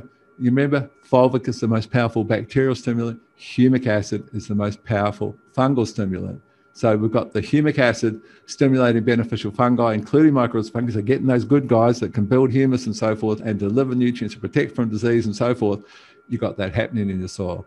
You've created a phosphate humate. We've talked about, you put out DAP, MAP, you're getting 27% of your investment. $1,000, you got $270, and the balance of that became this massive frozen reserve of phosphate, which in Australia they say is 10 billion minimum, but the industry itself will acknowledge you're getting less than a third. You're getting 27%, just over a quarter of what you invested. The rest of it's locked up. If you form a phosphate humate, you don't lock up phosphate with calcium and alkaline soils, with iron, with manganese, with aluminium and more acidic soils, and form that insoluble compound. You retain all of your DAP and MAP if you create a phosphate humate that can't lock up with other things, and you've got phosphorus available for the full crop cycle. The reason you're not screaming scam, why did I pay $1,000 and get $270, is because you were taught that if you didn't use phosphorus at the early stage, you wouldn't get good root establishment. And that's a really important role of phosphorus, and it really does apply. So you think, well, that's all I'm chasing, and that's what I got, so I'm happy. You shouldn't be happy. There's 50% more phosphorus needed for cell division, for vegetative growth, and at 6 weeks in, it's all locked up. So you got what you thought you wanted, which is good. You got that early root growth initiation. 6 weeks later, where you should still have phosphorus, you haven't got it, it's tied up, and you need 50% more than that early start. Now, and then from flowering onwards, you need twice the amount of phosphorus, and now most times you simply haven't got it. You can check your leaf analysis and see phosphorus plummet from flowering onwards. But watch the paddock, the half of the paddock where you combine the humic acid with the phosphorus. Phosphorus is still there after flowering, and that's a pretty nice benefit for you from a productivity and a profitability perspective. So that's a huge reason to, and it's free. Essentially, because of that increased uptake, we mentioned both humic and fulvic increase uptake with cell sensitization by 1/3. You can put the cost of it, you can take off your DAP and MAP, and it's a free inclusion. So, if you're going to invest $20 worth of humates or $15, whatever it costs over there to put your 5%, then you take that off your DAP bill, and you will never suffer because you've got that third better uptake. So it's kind of like, it's like a free input. Just do it once on half the paddock and you'll see.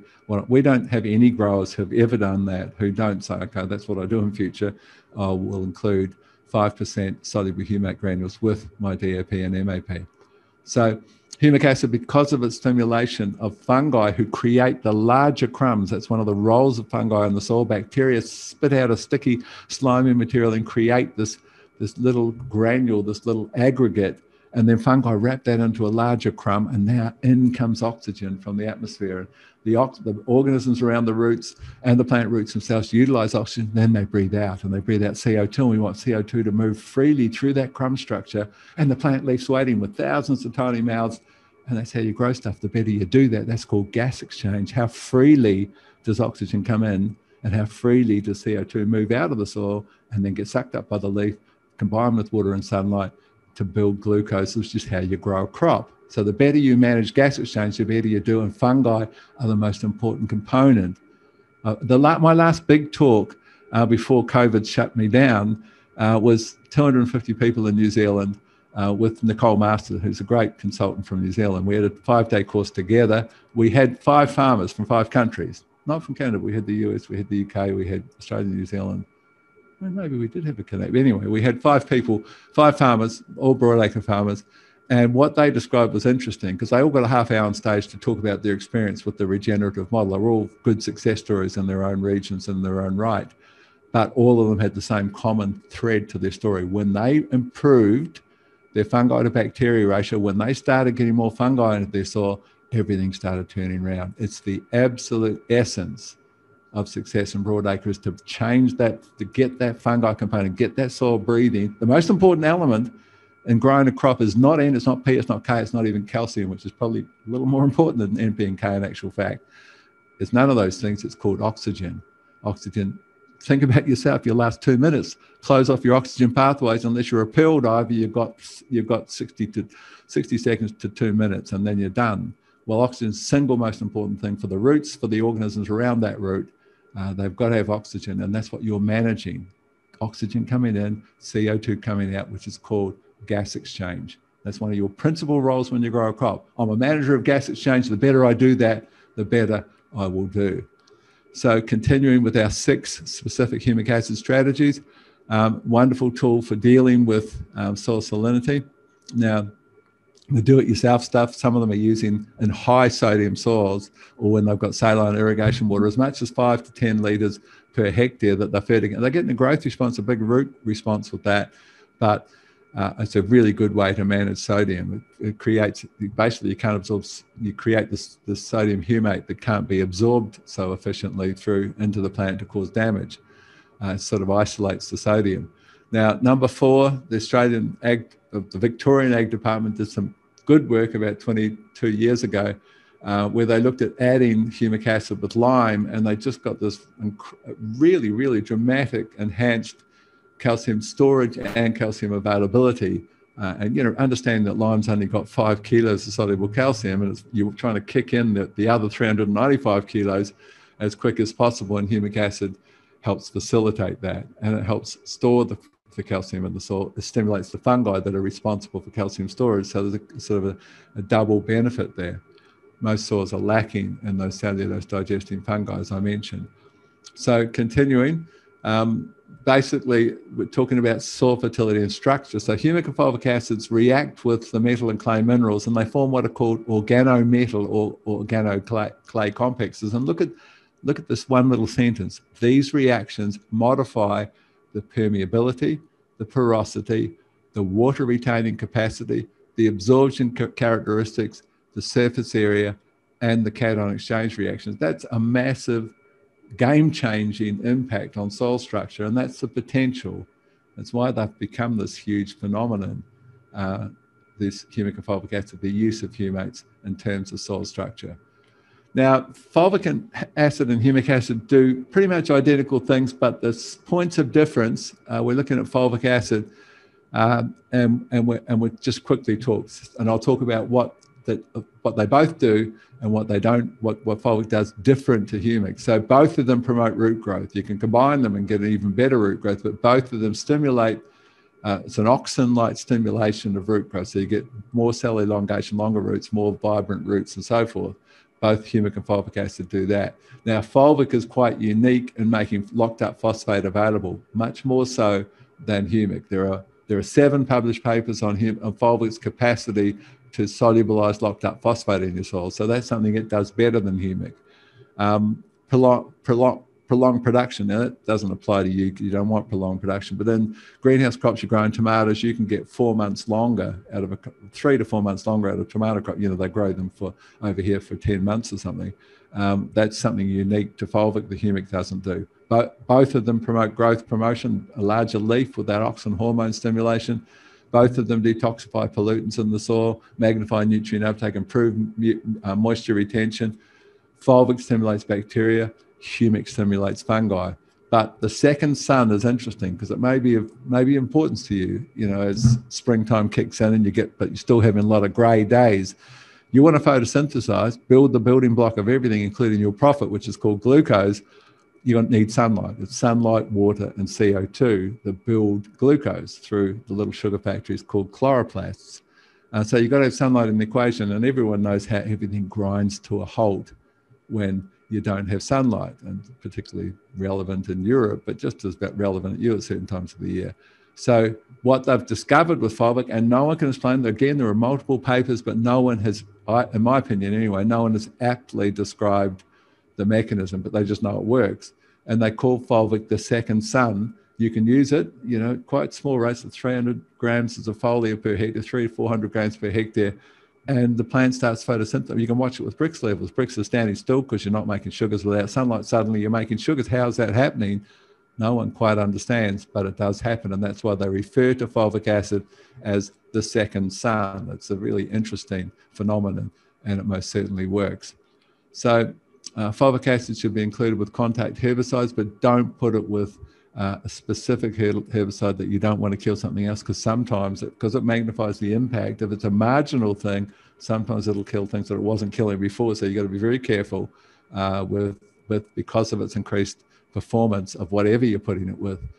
Be very careful about what you combine it with in that context. Natural chelating agent we talked about. I promote something called the Fulvic cleanse. Now, my newest farm, this large apple farm, 43 years of chemicals. The chemical shed was like bigger than my lounge room, much bigger than my lounge room, just lined with everything, because it doesn't exist because we're doing it with no chemicals. But huge inputs for 43 years. And so I got, low soil life counts, and we think, well, it's going to take years to correct. So we came in and we cleaned, and we didn't do it once, we actually did it 3 times, but it's 3 kilograms per hectare of soluble fulvic acid. Of course, you've got to try and put it out. So you'd have to do it with boom sprays in your instance if you're wanting to do that, because you haven't got fertigation, but cleanses up the soil. I mean, you can measure before and after, and you can, but the simple thing to do is measure soil life counts using a wonderful new little tool called a microbiometer, which measures biological biomass or microbial biomass in the soil. And you can, when the chemicals are there, it's low, and as you suck them out with each one of these cleansers, the numbers increase and increase and increase, and then you're on the right track. But it's a great strategy if you had a lot of chemicals on your soil and it's not working the way your dad's soil worked, and that part of that accumulation of chemicals can be the cause of that reduced performance. And so you do a little trial on 100 square meters where you put 30 grams, a couple of heaped tablespoons of fulvic onto that little area, just boom spray it on that little area and watch. And if you see a transformation of that area, then it's probably worth investing on a larger scale and cleaning up, using the fulvic cleanse to clean up your soil. So let's talk a little bit about seed treatment. How am I going? I've got 25 minutes left of this before we start asking questions. So I'll see how much more I can get through. I'm not sure where I'm at in terms of the total number of slides, but anyway, we'll keep going. Seed treatment, kind of another one of these no-brainers, because you're putting this little bit, you basically understand that you've got a perfect plant and all the nutrition it requires, all enclosed is what a seed is. And so you don't need a whole bunch of NPK under a tiny little plant. It's just kind of insanity. It's kind of like giving a 5-year-old $100 a week pocket money and saying, off you go and manage that. I mean, they're not equipped to manage that amount of nutrition, nor is the child equipped to manage that much finances at that point. And you're going to have a whole lot, you get $100 worth of lollies rotting his teeth or whatever. This is the scenario with this small amounts, but it's well chosen supplements that you're going to put on there just to give that earlier kickstart. And it's like mother's milk, hence the mother's milk photo there, because basically you've got key minerals, sometimes a microbial component, not sometimes, always if you can, some humates, some key stimulants, and that's where kelp is really important. To get that crop off to a bigger root structure and a visibly larger, more vibrant young crop, usually, depending on how you manage the rest of the crop, but usually that'll translate to a better yield. It's like mother's milk, you get a better adult with breastfed children, and there's a lot of research to support that. So one thing, so let's look at the microbes that you might use on your seed treatment. So mycorrhizal fungi, as we mentioned, well, I don't know if I did mention it, 90% of these organisms are missing from our soil. You can see that plant on the right-hand corner, the yellow, dark yellow color is the main root, and that massive extension of these filaments of mycorrhizal hyphae that give you this massive root extension. So let's talk about what they can offer. Well, they can go and get minerals that are really immobile. The two most immobile minerals are phosphate and zinc. Now, they sit where you put them. Phosphate doesn't leach. People say, we've got green ocean because we've got algal blooms from phosphate leach. Phosphate can't leach. Phosphate can erode with topsoil and feed up those algal blooms along with nitrogen, but it doesn't leach. It's the most stable of all minerals in the soil. It sits where you put it, which means it's not floating around in soil solution for the plant to pick up like it does potassium. It's got to go and get the phosphorus, and that's where the mycorrhizal extension gives you greater access to the two most immobile minerals, which are phosphate and zinc. So you get much better phosphate and zinc if you can get these guys living on your roots. And putting on the seeds, a good way to get that happening, because they basically, basically, as the seed germinates, they germinate, burrow in, and begin this synergistic relationship with the plant that lasts for the full life of the plant, and then leaves a little bit of a matrix of that mycorrhizal hyphae for you to plant into next time round. You never, ever want to practice a chemical fallow if you want to look after your mycorrhizal fungi. I mean, the mycorrhizal fungi don't care if it's a weed or a cover crop. It's going to be a far, far better option. You never leave soil bare. Where does nature do that? If you look at the definition of the word science, the definition of science in Webster's dictionary is adherence to natural laws and principles. You've got a perfect blueprint, this wonderful interrelated marvel called nature, and you're supposed to learn from it. You're not supposed to say, oh, we can do better than that. We tried that. We're on our knees staring down the chasm with the arrogance that thinks you can do better than perfection. You learn from nature. That's what science is. And so I don't know how I digressed into that, but basically just continuing the role of mycorrhizal fungi, that extension of hyphae releases acids. All fungi do this, including mycorrhizal fungi, and that gently breaks the bond between locked up phosphate and calcium, or locked up phosphate and iron, for example, in more acidic soils, and releases, what we're looking for is calcium and phosphorus, because they are the most important two minerals for the most important process. Calcium and phosphorus are the most important minerals for photosynthesis. And so having an organism on your roots is spewing out an acid that's breaking the bond between the two most important and delivering both of those minerals to the plant. That's a pretty nice outcome, as you will see when we look at yield and so forth. And then we see things like potassium, which can become, in some soil types, can become trapped in a clay platelet, like a sandwich. Think of it like a sandwich. And all the potassium ions, because it's a small ion, can fit between the little platelets of clay, and you only get it when it oozes out the end. But if you've got mycorrhizal fungi, they just burrow into that sandwich and help themselves. And so they can mine potassium within clay platelets, which, it's an expensive mineral. It's pretty handy to have that. If you've got problems with root knot nematodes, common, so it's the most destructive of all crop pests, understand this: you cannot have root knot nematodes and mycorrhizal fungi on the same plant. They cannot coexist. Mycorrhizal fungi are totally antagonistic, actually poisonous to root knot nematodes. And so rather than using $3,000 a hectare on a nematicide, get mycorrhizal, have all these other benefits, and you can't have nematodes and mycorrhizal fungi together. So recolonize with mycorrhizal fungi. And then when we start talking about the bigger challenge, the climate change challenge, the thing that's got you at 14 degrees at this time of the year, which is ridiculous, hasn't happened since early last century. That's part of what we're seeing globally with this climate change phenomenon. And when we start talking about how can we counter that, we've got one little creature that can do that better than any.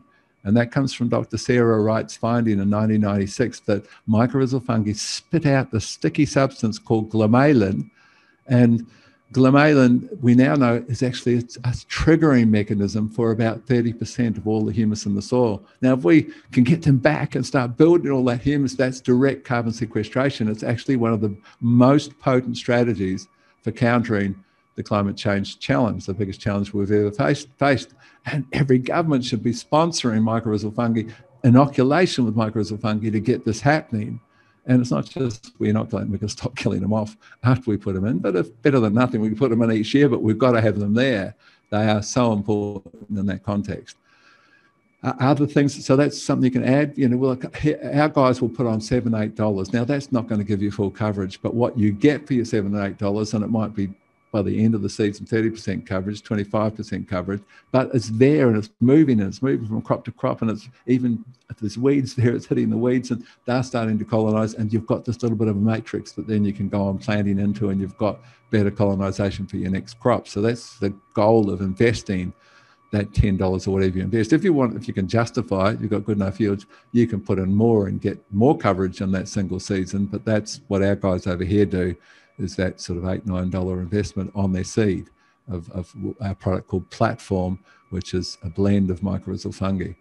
It's actually got some trichoderma with it as well. Now, trichoderma you can also use, and I will promise you that if you can get trichoderma on that seed, most of the things that you're putting fungicide on your seed will be controlled, because most of the damping off disease, like Pythium, for example, in fact, all of the Google whatever disease, early disease you're suffering from, and Google just put that disease, like say put Pythium and Trichoderma in Google and have a look at well, there's probably a dozen studies in that instance on Trichoderma's capacity. Well, in fact, what you're looking at in the top right-hand corner is Trichoderma wrapping itself around the hyphae of a Pythium and sucking the guts out of it.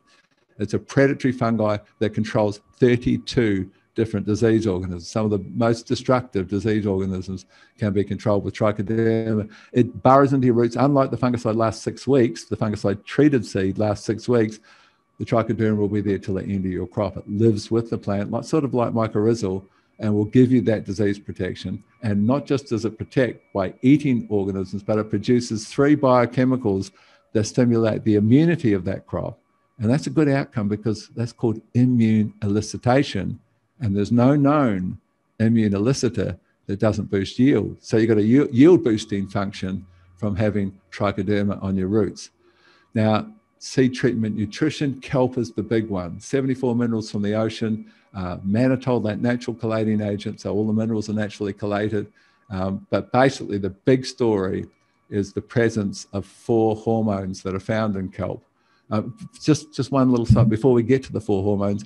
I mean, it's filled with long chain sugars that fungi love. And we try, remember I said that story, all 5 farmers at my last conference, when they got the fungi back, things turned around. Well, one of the ways to get the fungi back is they love complex carbohydrates. That's why the biggest foods for beneficial fungi to get them back in your soil are humic acid filled with long chain sugars.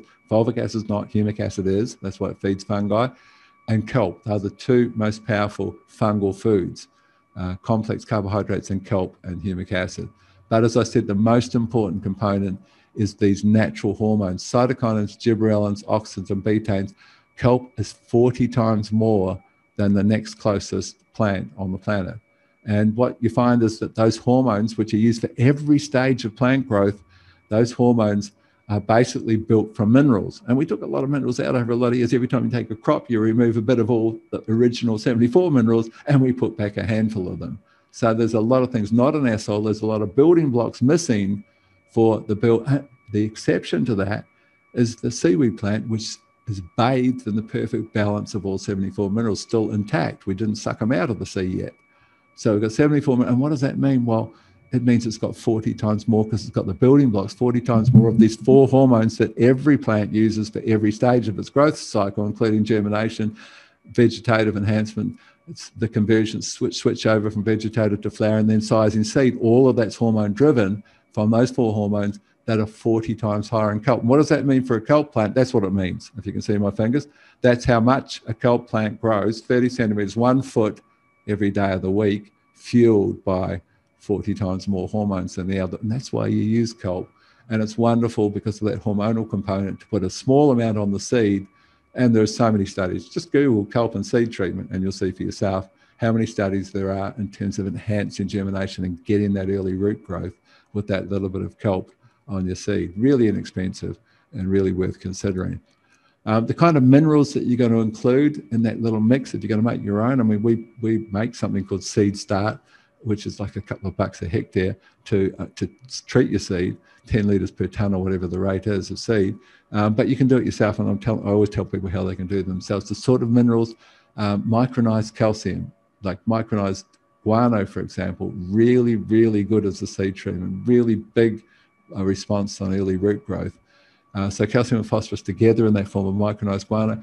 Manganese, they call it the seed energizer. Probably the most important of all trace minerals is to have some manganese there on that seed, and zinc comes a reasonably close second. And as I said, I like some boron at that time, and I'll talk about boron a little later if we get a chance. So manganese, of course, killed. The organisms that make manganese available are killed by glyphosate, so it's something to be aware of. And zinc in broadacre soils basically can be one of the most cost-effective things in zinc seed treatment, because zinc, again, is required to make auxins that determine leaf size. So a zinc deficiency will be a smaller solar panel. That's what a leaf is, a solar panel capturing sunlight, water, and CO2 and making the stuff that makes you money, which is called the building block of everything, glucose. So zinc is massively important. And if you're deficient and you can't afford to address it, just that little bit of zinc on the seed for the investment can be the biggest cost to benefit ratio of anything you do in broadacre if you're zinc deficient, because it will make a difference to the size of that leaf and the yield potential associated with having a larger solar panel.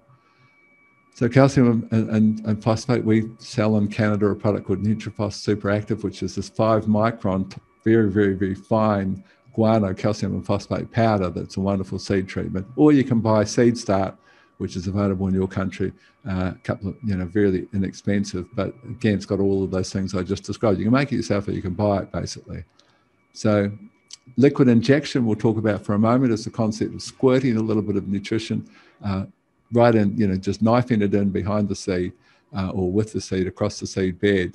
And basically there's a bunch of things happening there. You've got something called imbibition, which is the seed sucking up moisture and germinating much more rapidly. Well, that happens with liquid inject. So that's a nice little outcome. You might have soaked seeds and then planted them and noticed the difference.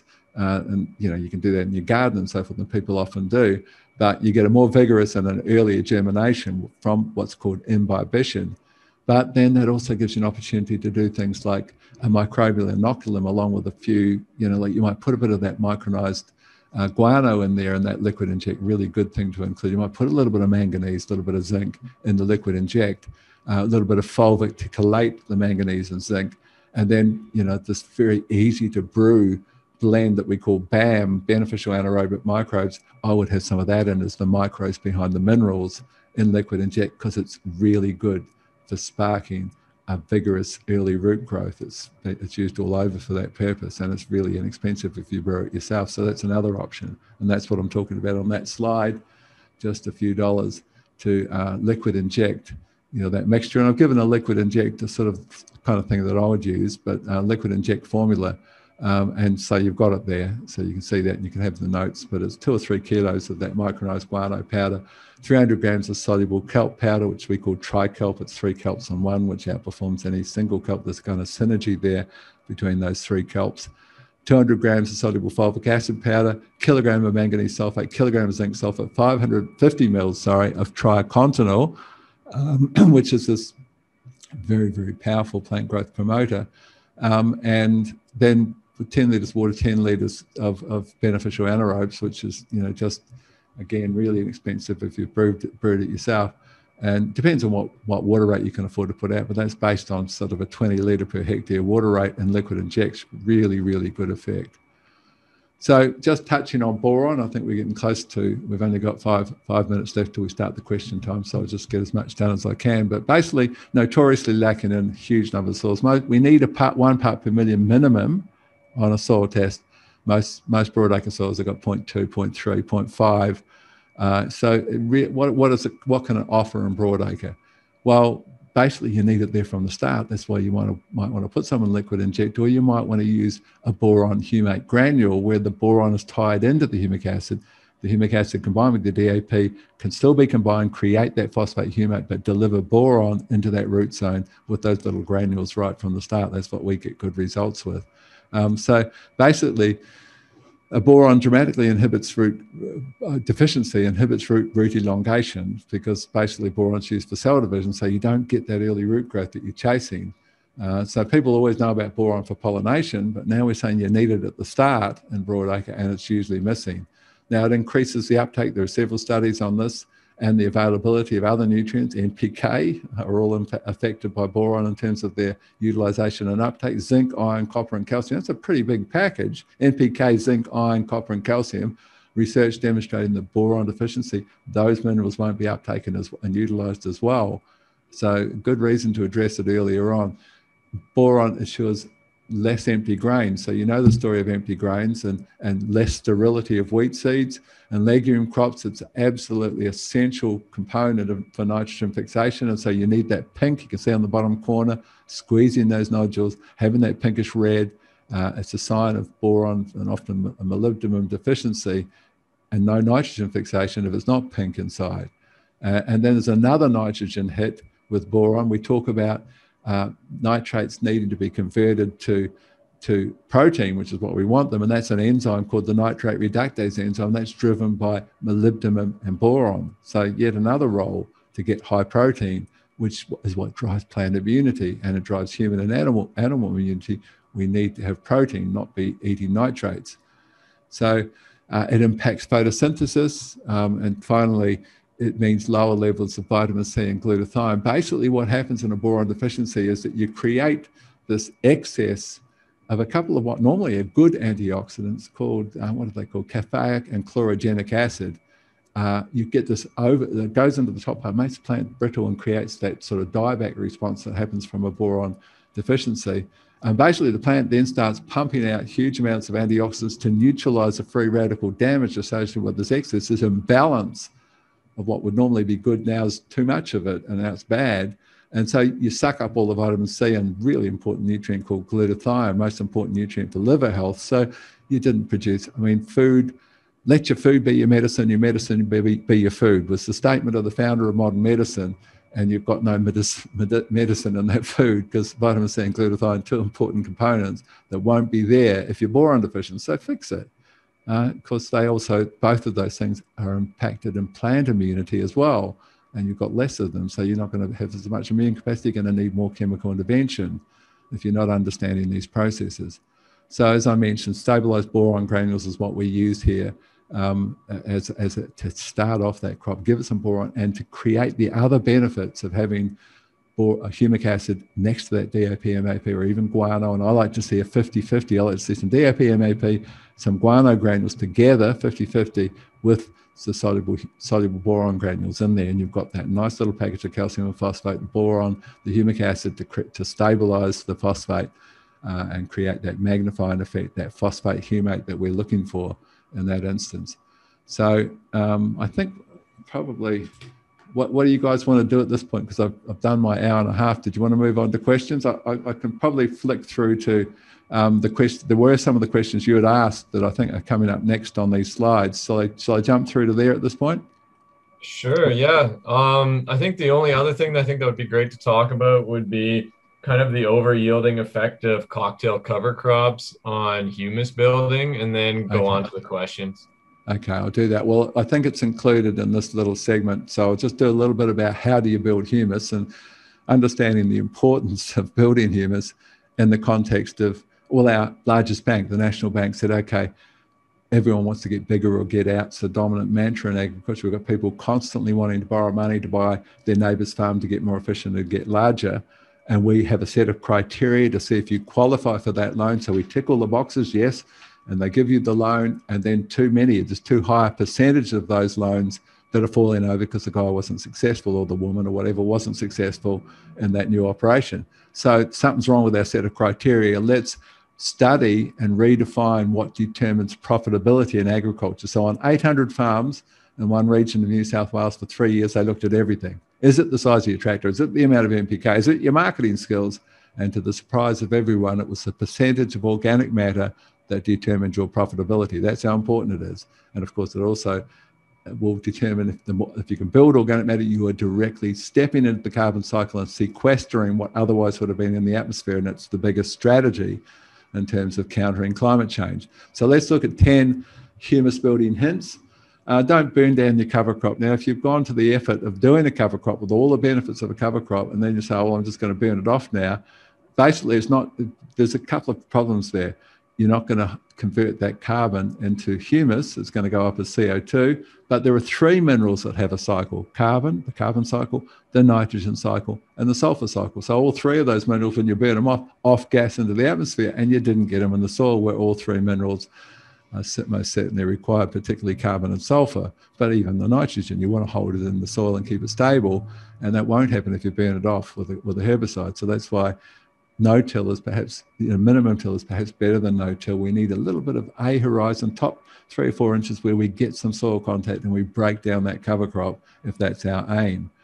Putting legumes, so you guys know this probably better than most countries in the world, is the concept you're doing, the sort of intercropping concept. You've led the world in that field, and I applaud you for it because it's some wonderful work.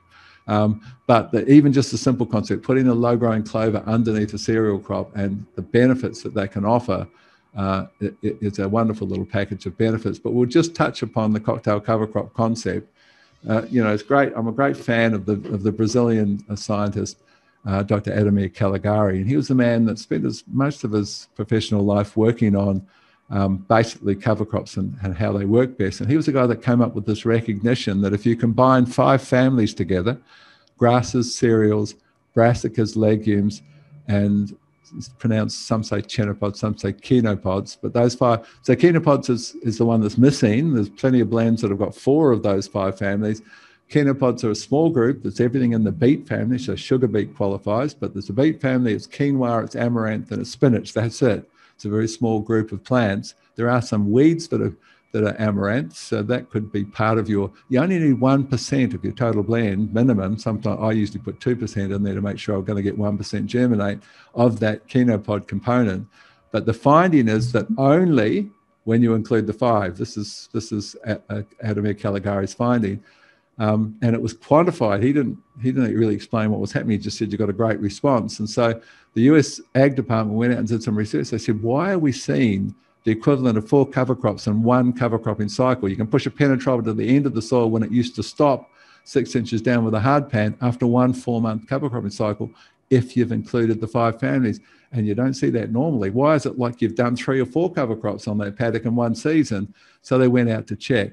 And what they found was only when the 5 families are present, the plant roots begin messaging each other, and those plant roots begin pouring out substances called phenolic compounds, and really significant amounts of these substances into the soil. Now, that's what we drink green tea for, because the antioxidants in green tea affect every one of our 10 trillion cells beneficially, while all of the single-celled or multi-celled organisms in the soil, it turns out, respond to this outpouring of antioxidants in the form of phenolic compounds, and they go into hyperdrive, and hence the big changes you see in a short time. It's a wonderful, wonderful finding, this concept of 5 families and what's called a cocktail cover crop. We're more likely to see a photo like that one on the bottom left-hand corner from our growers in 59 countries than the photo of their crop. They're more excited now about their cover crop than their main crop, because they know they're going to see this wonderful change at the end of that cover cropping cycle. So the first question I got here was, what nutrient helps with herbicide metabolism?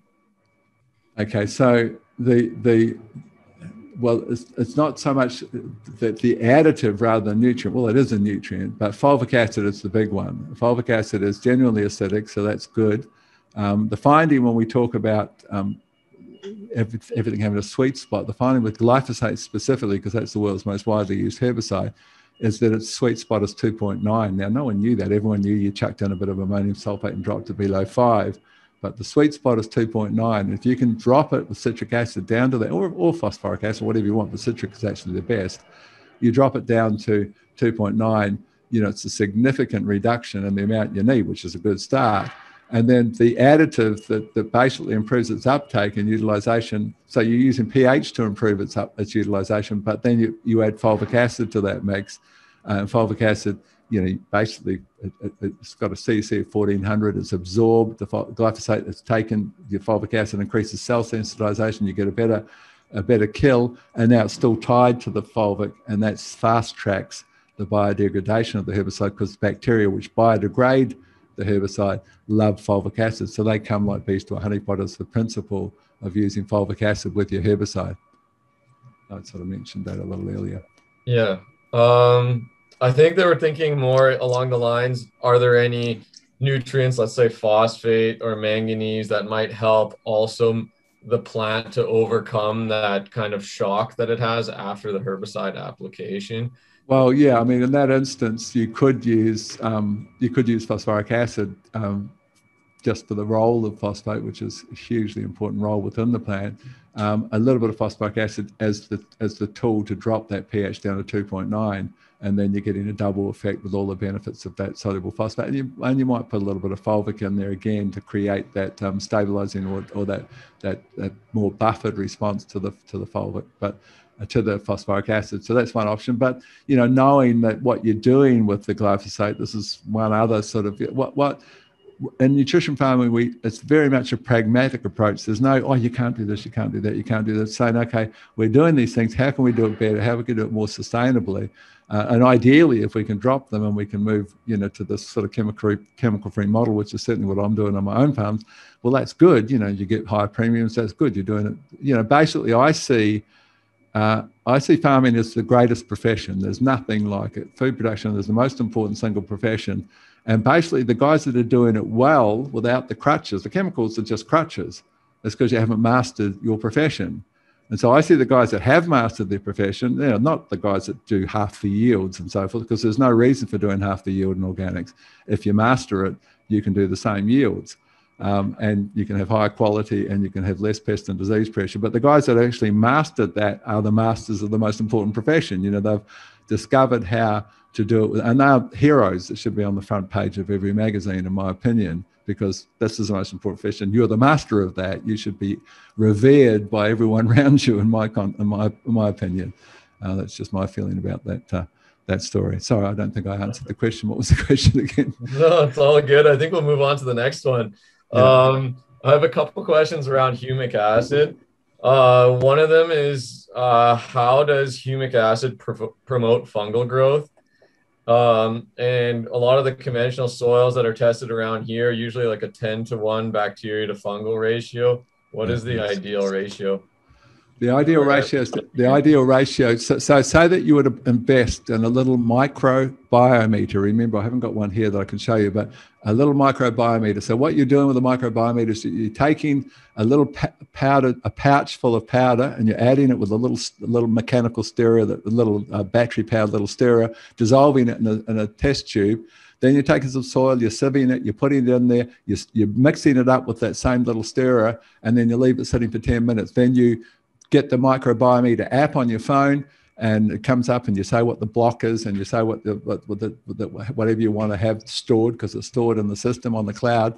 And then a light comes out of your camera. So you're looking, you've taken 10 minutes after leaving it sitting there, mixing the solution, it's basically the powder, the solution is encapsulating the bacteria, the fungi, the protozoa, and so forth. And you take 3 little drops and put it on a card, and now you've got the card in your camera, and it says too close, too far, and then click. You get a total bacterial biomass, or microbial biomass, not bacteria, total microbial biomass, and there's a score. You want to be above 400. If you're 200, you're in trouble and you're going to be doing bad. The best soils on the planet, and I've traveled a lot, remember, in many, many countries, the best soils without exception are those with the highest reading on a microbiometer. But then, just like you could walk out a few years back and hop in your Tesla and suddenly you could go 20% faster, and you didn't have to send it back in. They just changed the program. Well, they changed the program that they're picking up on the app. They changed the app, so now you've got fungi to bacteria ratio, and that's just of such value. And what you're aiming for, understand that cereal crops and legume crops, for that matter, are bacterial dominated. That just means you want to have, like, say, 55% to 45%. That's the kind of thing that we're looking for. 55% bacteria, 45% fungi. That's the kind of ratio. Just bacterial dominates just a bit more bacteria than fungi in the equation. As you say, it's usually 10-to-1. But knowing that you're on the right track, spending a couple $100, buying one of these little meters, you can test it yourself anytime, and you can see what works and what doesn't. And you'll see how good cocktail cover crops in terms of changing that fungi to bacteria ratio. That's the key. That's the big profit determining sustainability equation, is improving your fungi to bacteria ratio on broadacre, and 10-to-1 is pathetic, and you need to change that, and you'll see all of the benefits kick in once you start building that fungal component. And that little meter lets you do that, and it's so simple and so easy to use. 10 minutes and you've got an answer. Yeah, another one on humic acid. In a dry land situation, would 5 to 10 liters per acre be enough to treat salinity areas, like high salinity areas? Yes, it would be. That's what we use. That's about the amounts that are used, and that is the figure that does it. But I mean, we're talking about fertigation, so I'm not sure what we're talking about in your situation, but they're fertigating quite regularly, so it's not just one dose of that. It's going through on a regular basis, sort of thing. So what you do in a broadacre basically is trying to affect salinity in the root zone, because that's all you can afford to do.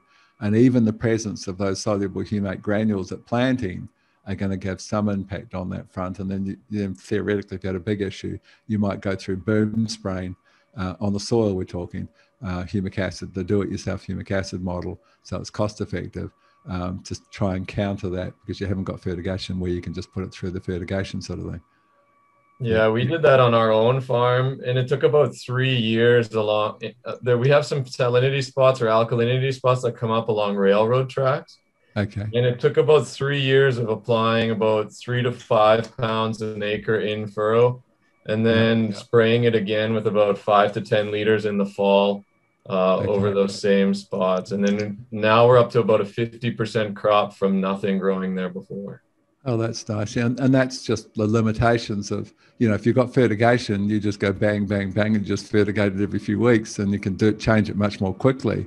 But you've got the limitations of dryland scenarios, and it's interesting to hear that time frame. That was sort of what I would expect. So that's good to see. That's great. And it'll keep if you keep doing that, it'll keep improving. Your 50% will become 60 and so forth. But that's a nice story. Thanks for sharing that. And then on seed dressings, I have someone asking, basically along the lines, what would be the best if you had to choose between humic acid, fulvic acid, and kelp to put on your seed? What would be your choice, and how much would you put on? Okay, so of everything, I mean, they're all, I would put a little bit of all of them, but if you had to choose one, it would be kelp. Definitely would be kelp. And if you were using our tri-kelp soluble powder, gee, I'd have to think back to that because it's all built into formulas and things. It's really quite small amounts. You might be using, if you were using 10 liters of the liquid kelp per ton, which is the kind of rate that you would use. So per ton of and the liquid kelp would involve say 20% powder in it, ideally. So there's 200 grams per liter, so it's 10 twos. So 2 kgs. 2 kgs, but that might be too much. I'd have to think. Oh, sorry, I can't really answer that. I'll have to go back and work that out. But it's 2 kgs per ton of seed. But I'm thinking 1 kg would probably do the job. But 2 kgs is the top end. So it's between 1 and 2 kilograms of the soluble powder converted to liquid and then put on at 10 liters per ton is what we're talking. Going into foliars, we have a question on the big four. So especially here in central Manitoba, we have a lot of heavy clay soils with high magnesium. What's the best way of delivering the big four if we're not in the luxury zones? Is it foliar? And can calcium be mixed together with other nutrients? No. Okay, there's a couple of good questions there. Calcium in the form of, so if we're talking about liquid inject, so can you give me some kind of concept of what percentage of people have got liquid inject facilities? I would say below 20%. So it's only 1 in 5. Okay, so the liquid inject doesn't lend itself well for the 1 in 5 that do. Like for a start, you could have some micronized guano powder in that liquid inject, which is a really good additive for liquid inject. So that gives you 2 of the big four, gives you calcium and phosphorus, and then you could have some humic acid and boron in there as well. So now you've got 3 of them.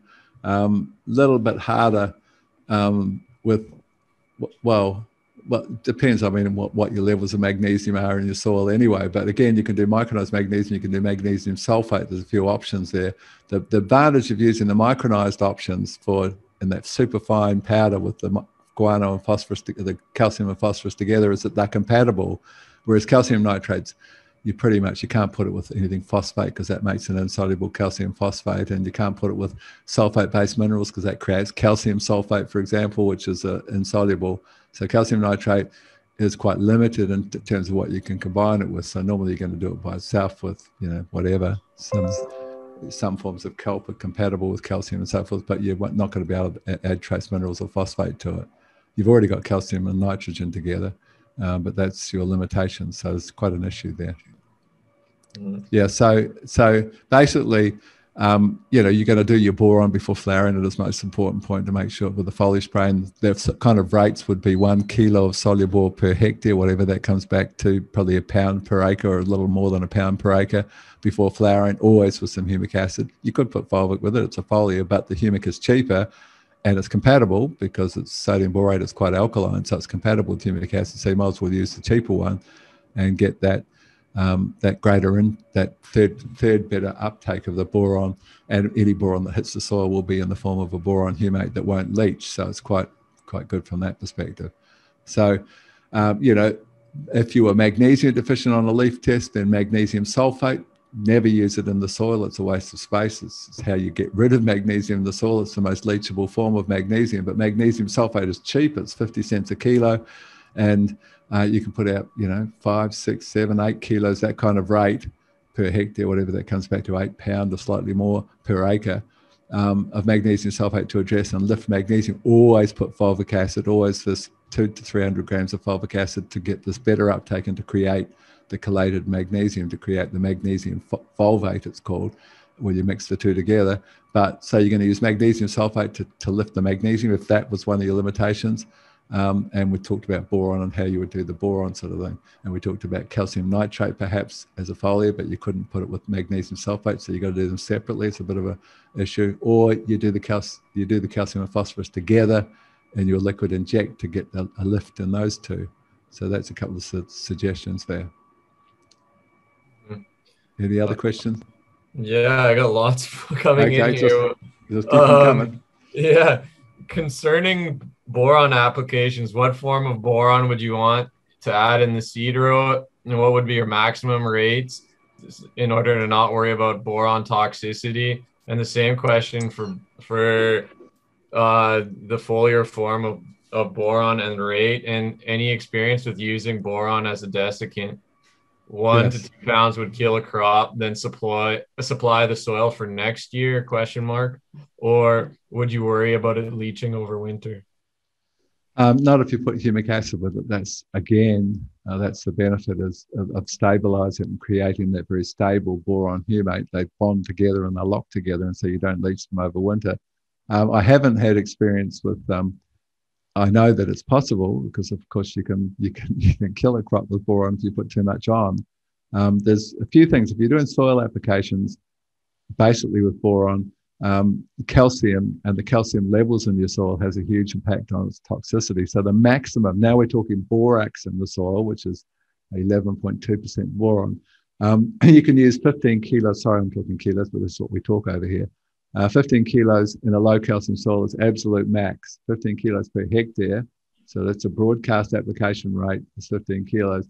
And that can be, and so you might put it out with lime or something, but that can be, go to 25 kilograms in a soil that's got good levels of calcium. So the calcium levels affect the toxicity of boron. Now, if you're going to be using boron as a foliar spray, it's just 1 kilo per hectare, and sometimes lower, but that's the maximum rate, is 1 kilo per hectare, which is, a pound per acre or something, somewhere around there, slightly more than a pound per acre, in the form of soluble, which is sodium borate, which is the soluble with 21% boron. It's the most concentrated form of boron. You could use boric acid. You can't really use borax because it's not very soluble. You've got to have hot water handy to dissolve it and so forth.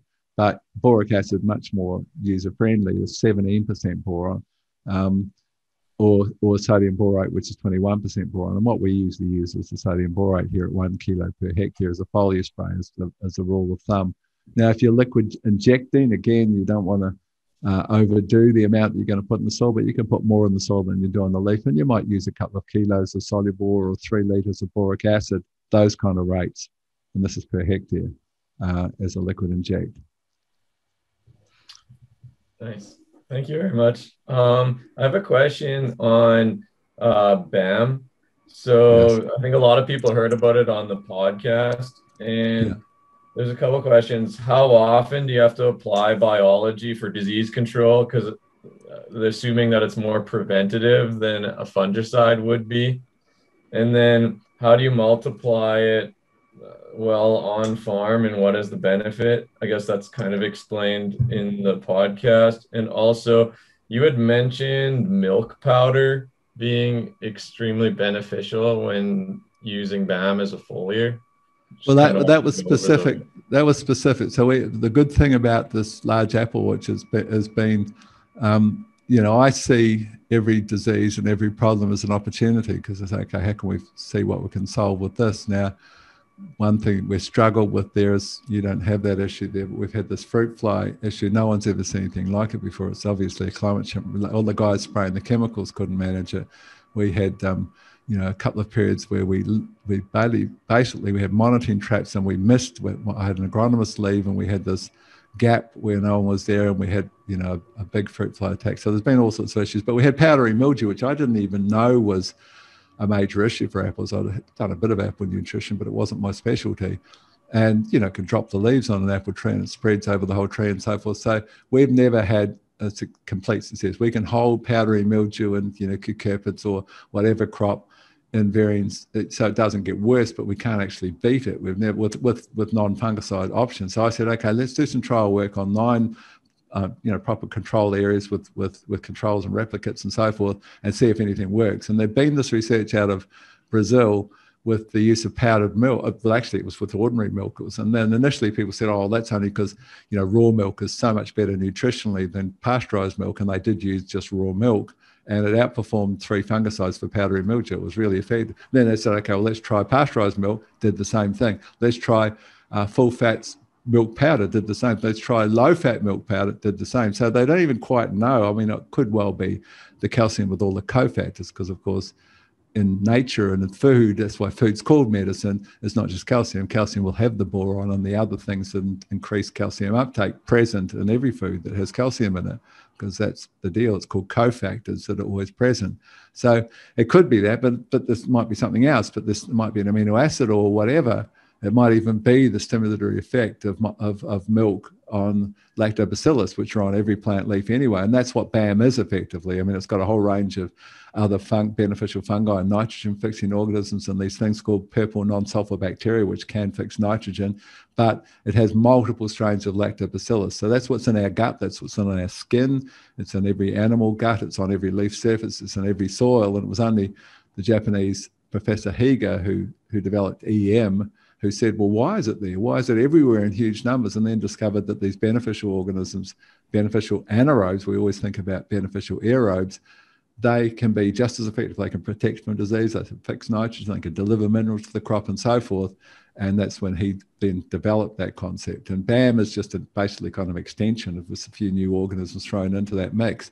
And it's so easy to brew on farm. It's just literally, we use 100 litres of the mother culture and we put 50 litres of molasses. And you know, in your cold conditions, you probably need to have some heaters around the outside of the tank to warm it slightly. We just put it in the sun. And it takes, over here in summer, it takes about 10 days. And you use pH as the guideline. When it hits 3.5, it's an anaerobic scenario. It's just a 1,000-litre tank with a hole drilled in the top with a garden hose coming out of that hole. And the garden hose goes through into the tank in the airspace at the top. So you haven't got the 1,000-litre tank filled quite to the top. So it's just an airspace because it's there to capture the CO2 produced by the organisms as they multiply and start pumping out CO2. And you need an escape valve for that CO2. Otherwise the tank will start swelling and the whole thing backfires. So that hose then goes to a bottle of Coke, a full bottle of Coke, not Coke, but water in a Coke bottle or a soft drink bottle that's strapped with plastic ties onto the side of your 1,000-litre tank, and the hose goes into that and it bubbles as the CO2 comes out of that cavity and goes through the hose, it bubbles.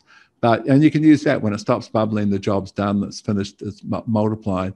But we just use pH, and it takes about 10 days. The pH is down to 3.5. That means the lactobacillus have spewed out sufficient lactic. There's so many of them, they've created enough lactic acid to drop the pH down, and then the job's done, and you've got this wonderful thing. And I mean, it's a really amazing seed treatment. It's like a fertilizer response. You can just put on some pasture and watch what happens.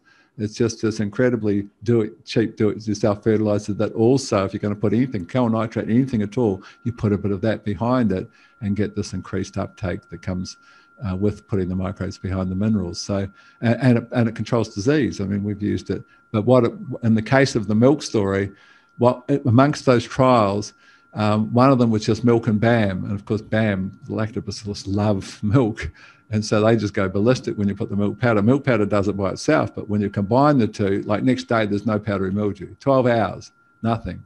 And so we did the whole orchard, and we've had one more bout. We had perfect conditions for it. Bang, we just corrected it. So now we've got a cure for powdery mildew. And we also found that Bacillus subtilis, which you can brew, and Trichoderma, which you can brew, those combine. We actually put them in with the milk powder because you can combine them all together. That works as well. They were the 2 out of the 9 that worked, and they both worked equally well. So, but the finding with the milk powder in New Zealand is that the melon industry in New Zealand adopted it last year, to see if it would control the major disease that they have, which is powdery mildew. And not only did it completely control powdery mildew, but they got a really substantial increase in bricks, increase in flavour, and increase in yield. So obviously you're delivering a whole bunch of good things, including a lot of calcium with all of its cofactors to create that response. So it's a pretty good outcome, and it's $5 a kilo, so it's pretty cheap. You know, we're using 1,500 litres of water, and that involves, there's 7 or 8 litres of milk and equivalent in a kilo of powdered milk, milk powder. So it's quite a lot. And so, you know, the kind of rates that work, we're using like 4.5 kilos per hectare of milk with 1,500 litres of water, but you'd be pulling it right back to sort of half a kilo in broadacre, that kind of rate. So it's really, really inexpensive. It's really worth considering. Even just as a calcium fertilizer, it's a great concept. Any other questions? Yeah. Yeah. Here, let's see. Will mycorrhizal inoculants from other countries work in Canada? Are the species of mycorrhizal different here than they would be in other places? No, it's a good question. I mean, there are some native variants, but generally speaking, like the glomeller strains, which are the creatures, the most dominant forms that create glomalin, they're called the glomeller strains. They're present in every soil on the planet, and that's usually what's used in inoculums. So we're in 59 countries. We've not found a country yet where platform doesn't work, sort of thing. So, you know, they're basically a bunch of most of the inoculants are universal organisms that are present in every soil, so you're okay. All right. Yeah. Then I had someone ask the link between soil, plant, and human health, if there was a quick way of summarizing that. Well, I mean, the very simple story is that you are what you eat, and what you eat comes from the soil, and the soil's not what it used to be. I mean, if you understand the simple concept that there were 74 minerals in the first cell that oozed from the Precambrian ocean, and in the perfect blueprint called nature, which is what it is, there are no accidents. If there were 74 minerals, then we actually need 74 minerals. And every year now we're discovering, oh my goodness, strontium and chromium, they're doing something. They've found 3 rare earth minerals, and I've never even heard of them before, that they're doing trial work in the University of Western Australia on seed treatment. They're saying, oh my God, look at this. And this is like, we didn't even, 74 minerals required. That's why kelp has got such value, or fish, ocean fish, because it contains those minerals. And so for decades, basically we had a German chemist, Justus von Liebig, who, you know, if you burn 100 kilos of crop matter, you've got 5 kilos of ash, and that ash is predominantly the minerals that grew that crop. And so he ashed some plant matter, and with the crude technology 10 or so decades back, he said, well, mostly that ash is NP and K, and so we can fire up some of these dormant armaments factories. We can make these NPK fertilizers, and we can really simplify. You know, you can just put it on from a bag. You don't have to do all the things we always did with animal manures and spelling paddocks and cover crops, which is just part of agriculture. Now we can put it on from a bag. So what we did was dumb down nutrition.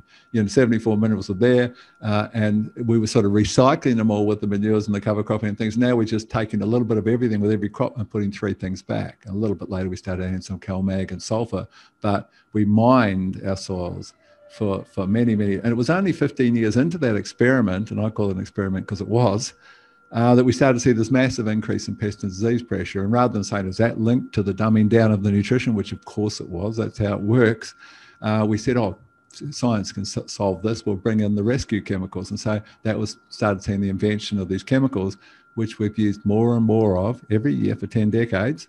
Every year increase, 14.7% increase last year, 14.4, 14.1, 13.9, 13.6, every year more, but wait for it, every year, without exception, more global pest and disease pressure. That's actually the definition. We call it a hiding to nothing in Australia. It's the definition of unsustainable. More and more for less and less response, you can't keep doing it. So we need to be looking at other solutions, and that's what the regenerative revolution is about. Saying, okay, and now we're finding it in our kids. We see 1,400 school kids, 13 chemicals tested, couldn't find a child that didn't have a buildup of those chemicals. So if we can do it better, we need to be looking at that. And there's no sacrifice. It's the ultimate win-win scenario. If you can master this thing, you make more, you have better yield with less chemical costs, and you're producing better food, and the food determines the people. We are what we eat, and that whole spectrum. You see, the minerals are the starting point for everything, the whole spectrum of minerals, and that's where kelp comes in, because it brings in a whole lot of other minerals. But minerals are the building blocks for all of the things that are protective in the plant, all the things we now know as what are called phytochemicals, the antioxidants, well, the phytonutrients they're called, the sulforaphane and brassicas, the anthocyanins and blueberries, all of those things. The level of those is how you grew that. They just did this trial work in the UK. I was sponsored by 5 universities for my last UK tour. And they shared this research where they looked at oranges in the UK, and they found a significant percentage of oranges that had 0 vitamin C. You think, I had orange juice, I got plenty of vitamin. No, you didn't. It depends on how that crop was grown. If you didn't have copper, zinc, and a couple of other cofactors, and particularly if you shut them down with too much NP and K, and boron's a big story in there as well for vitamin C. And if you don't get enough boron because you shut it down, because nitrogen and potassium both shut down boron, and you had the imbalance wrong, then you've actually got no vitamin C in what you thought would have vitamin C. So it's how you grow stuff. That's why we call it nutrition farming. It's how you grow it that determines whether you're feeding your kids and the people buying your produce with decent food that is medicinal and that will help them live a longer, happier life. I think that's a great spot to end off there, because we just 5 minutes over our time, which is perfect. No, I really want to thank you, Graeme, because without pioneers like you, I don't think there would be as much change going on in the world. And I think this movement owes a lot to people like you and the Gary Zimmers and Gabe Browns of this world. And for all of the people who listened in, we actually recorded this. So it'll be available on the Covers & Co. YouTube channel. And if you have any questions, don't hesitate to reach out to myself, Regen Ag Solutions, or Covers & Co. And some of the questions that we can't answer, we can always relay them over to Australia. Basically, Amy, my PA, will make sure that if you want that, those presentations, because there's a few slides we didn't get to, so you've got some notes and so forth, that we can make them available. We can send them to you or whatever, and you could ship them out from there. That'd be much appreciated. No, thank you very much again, Graeme. No Have a great morning. Yeah. Hopefully the apple harvest keeps going well. Yeah, I hope so. And you guys get out of your drought just as fast as we do. Yeah, fingers crossed. Great talking to you. Best of luck. I hope you all have a good season, you guys, and it sounds like you're going to have plenty of sunbathing, if nothing else. Yeah, for sure. All right. Okay, we'll see you all later.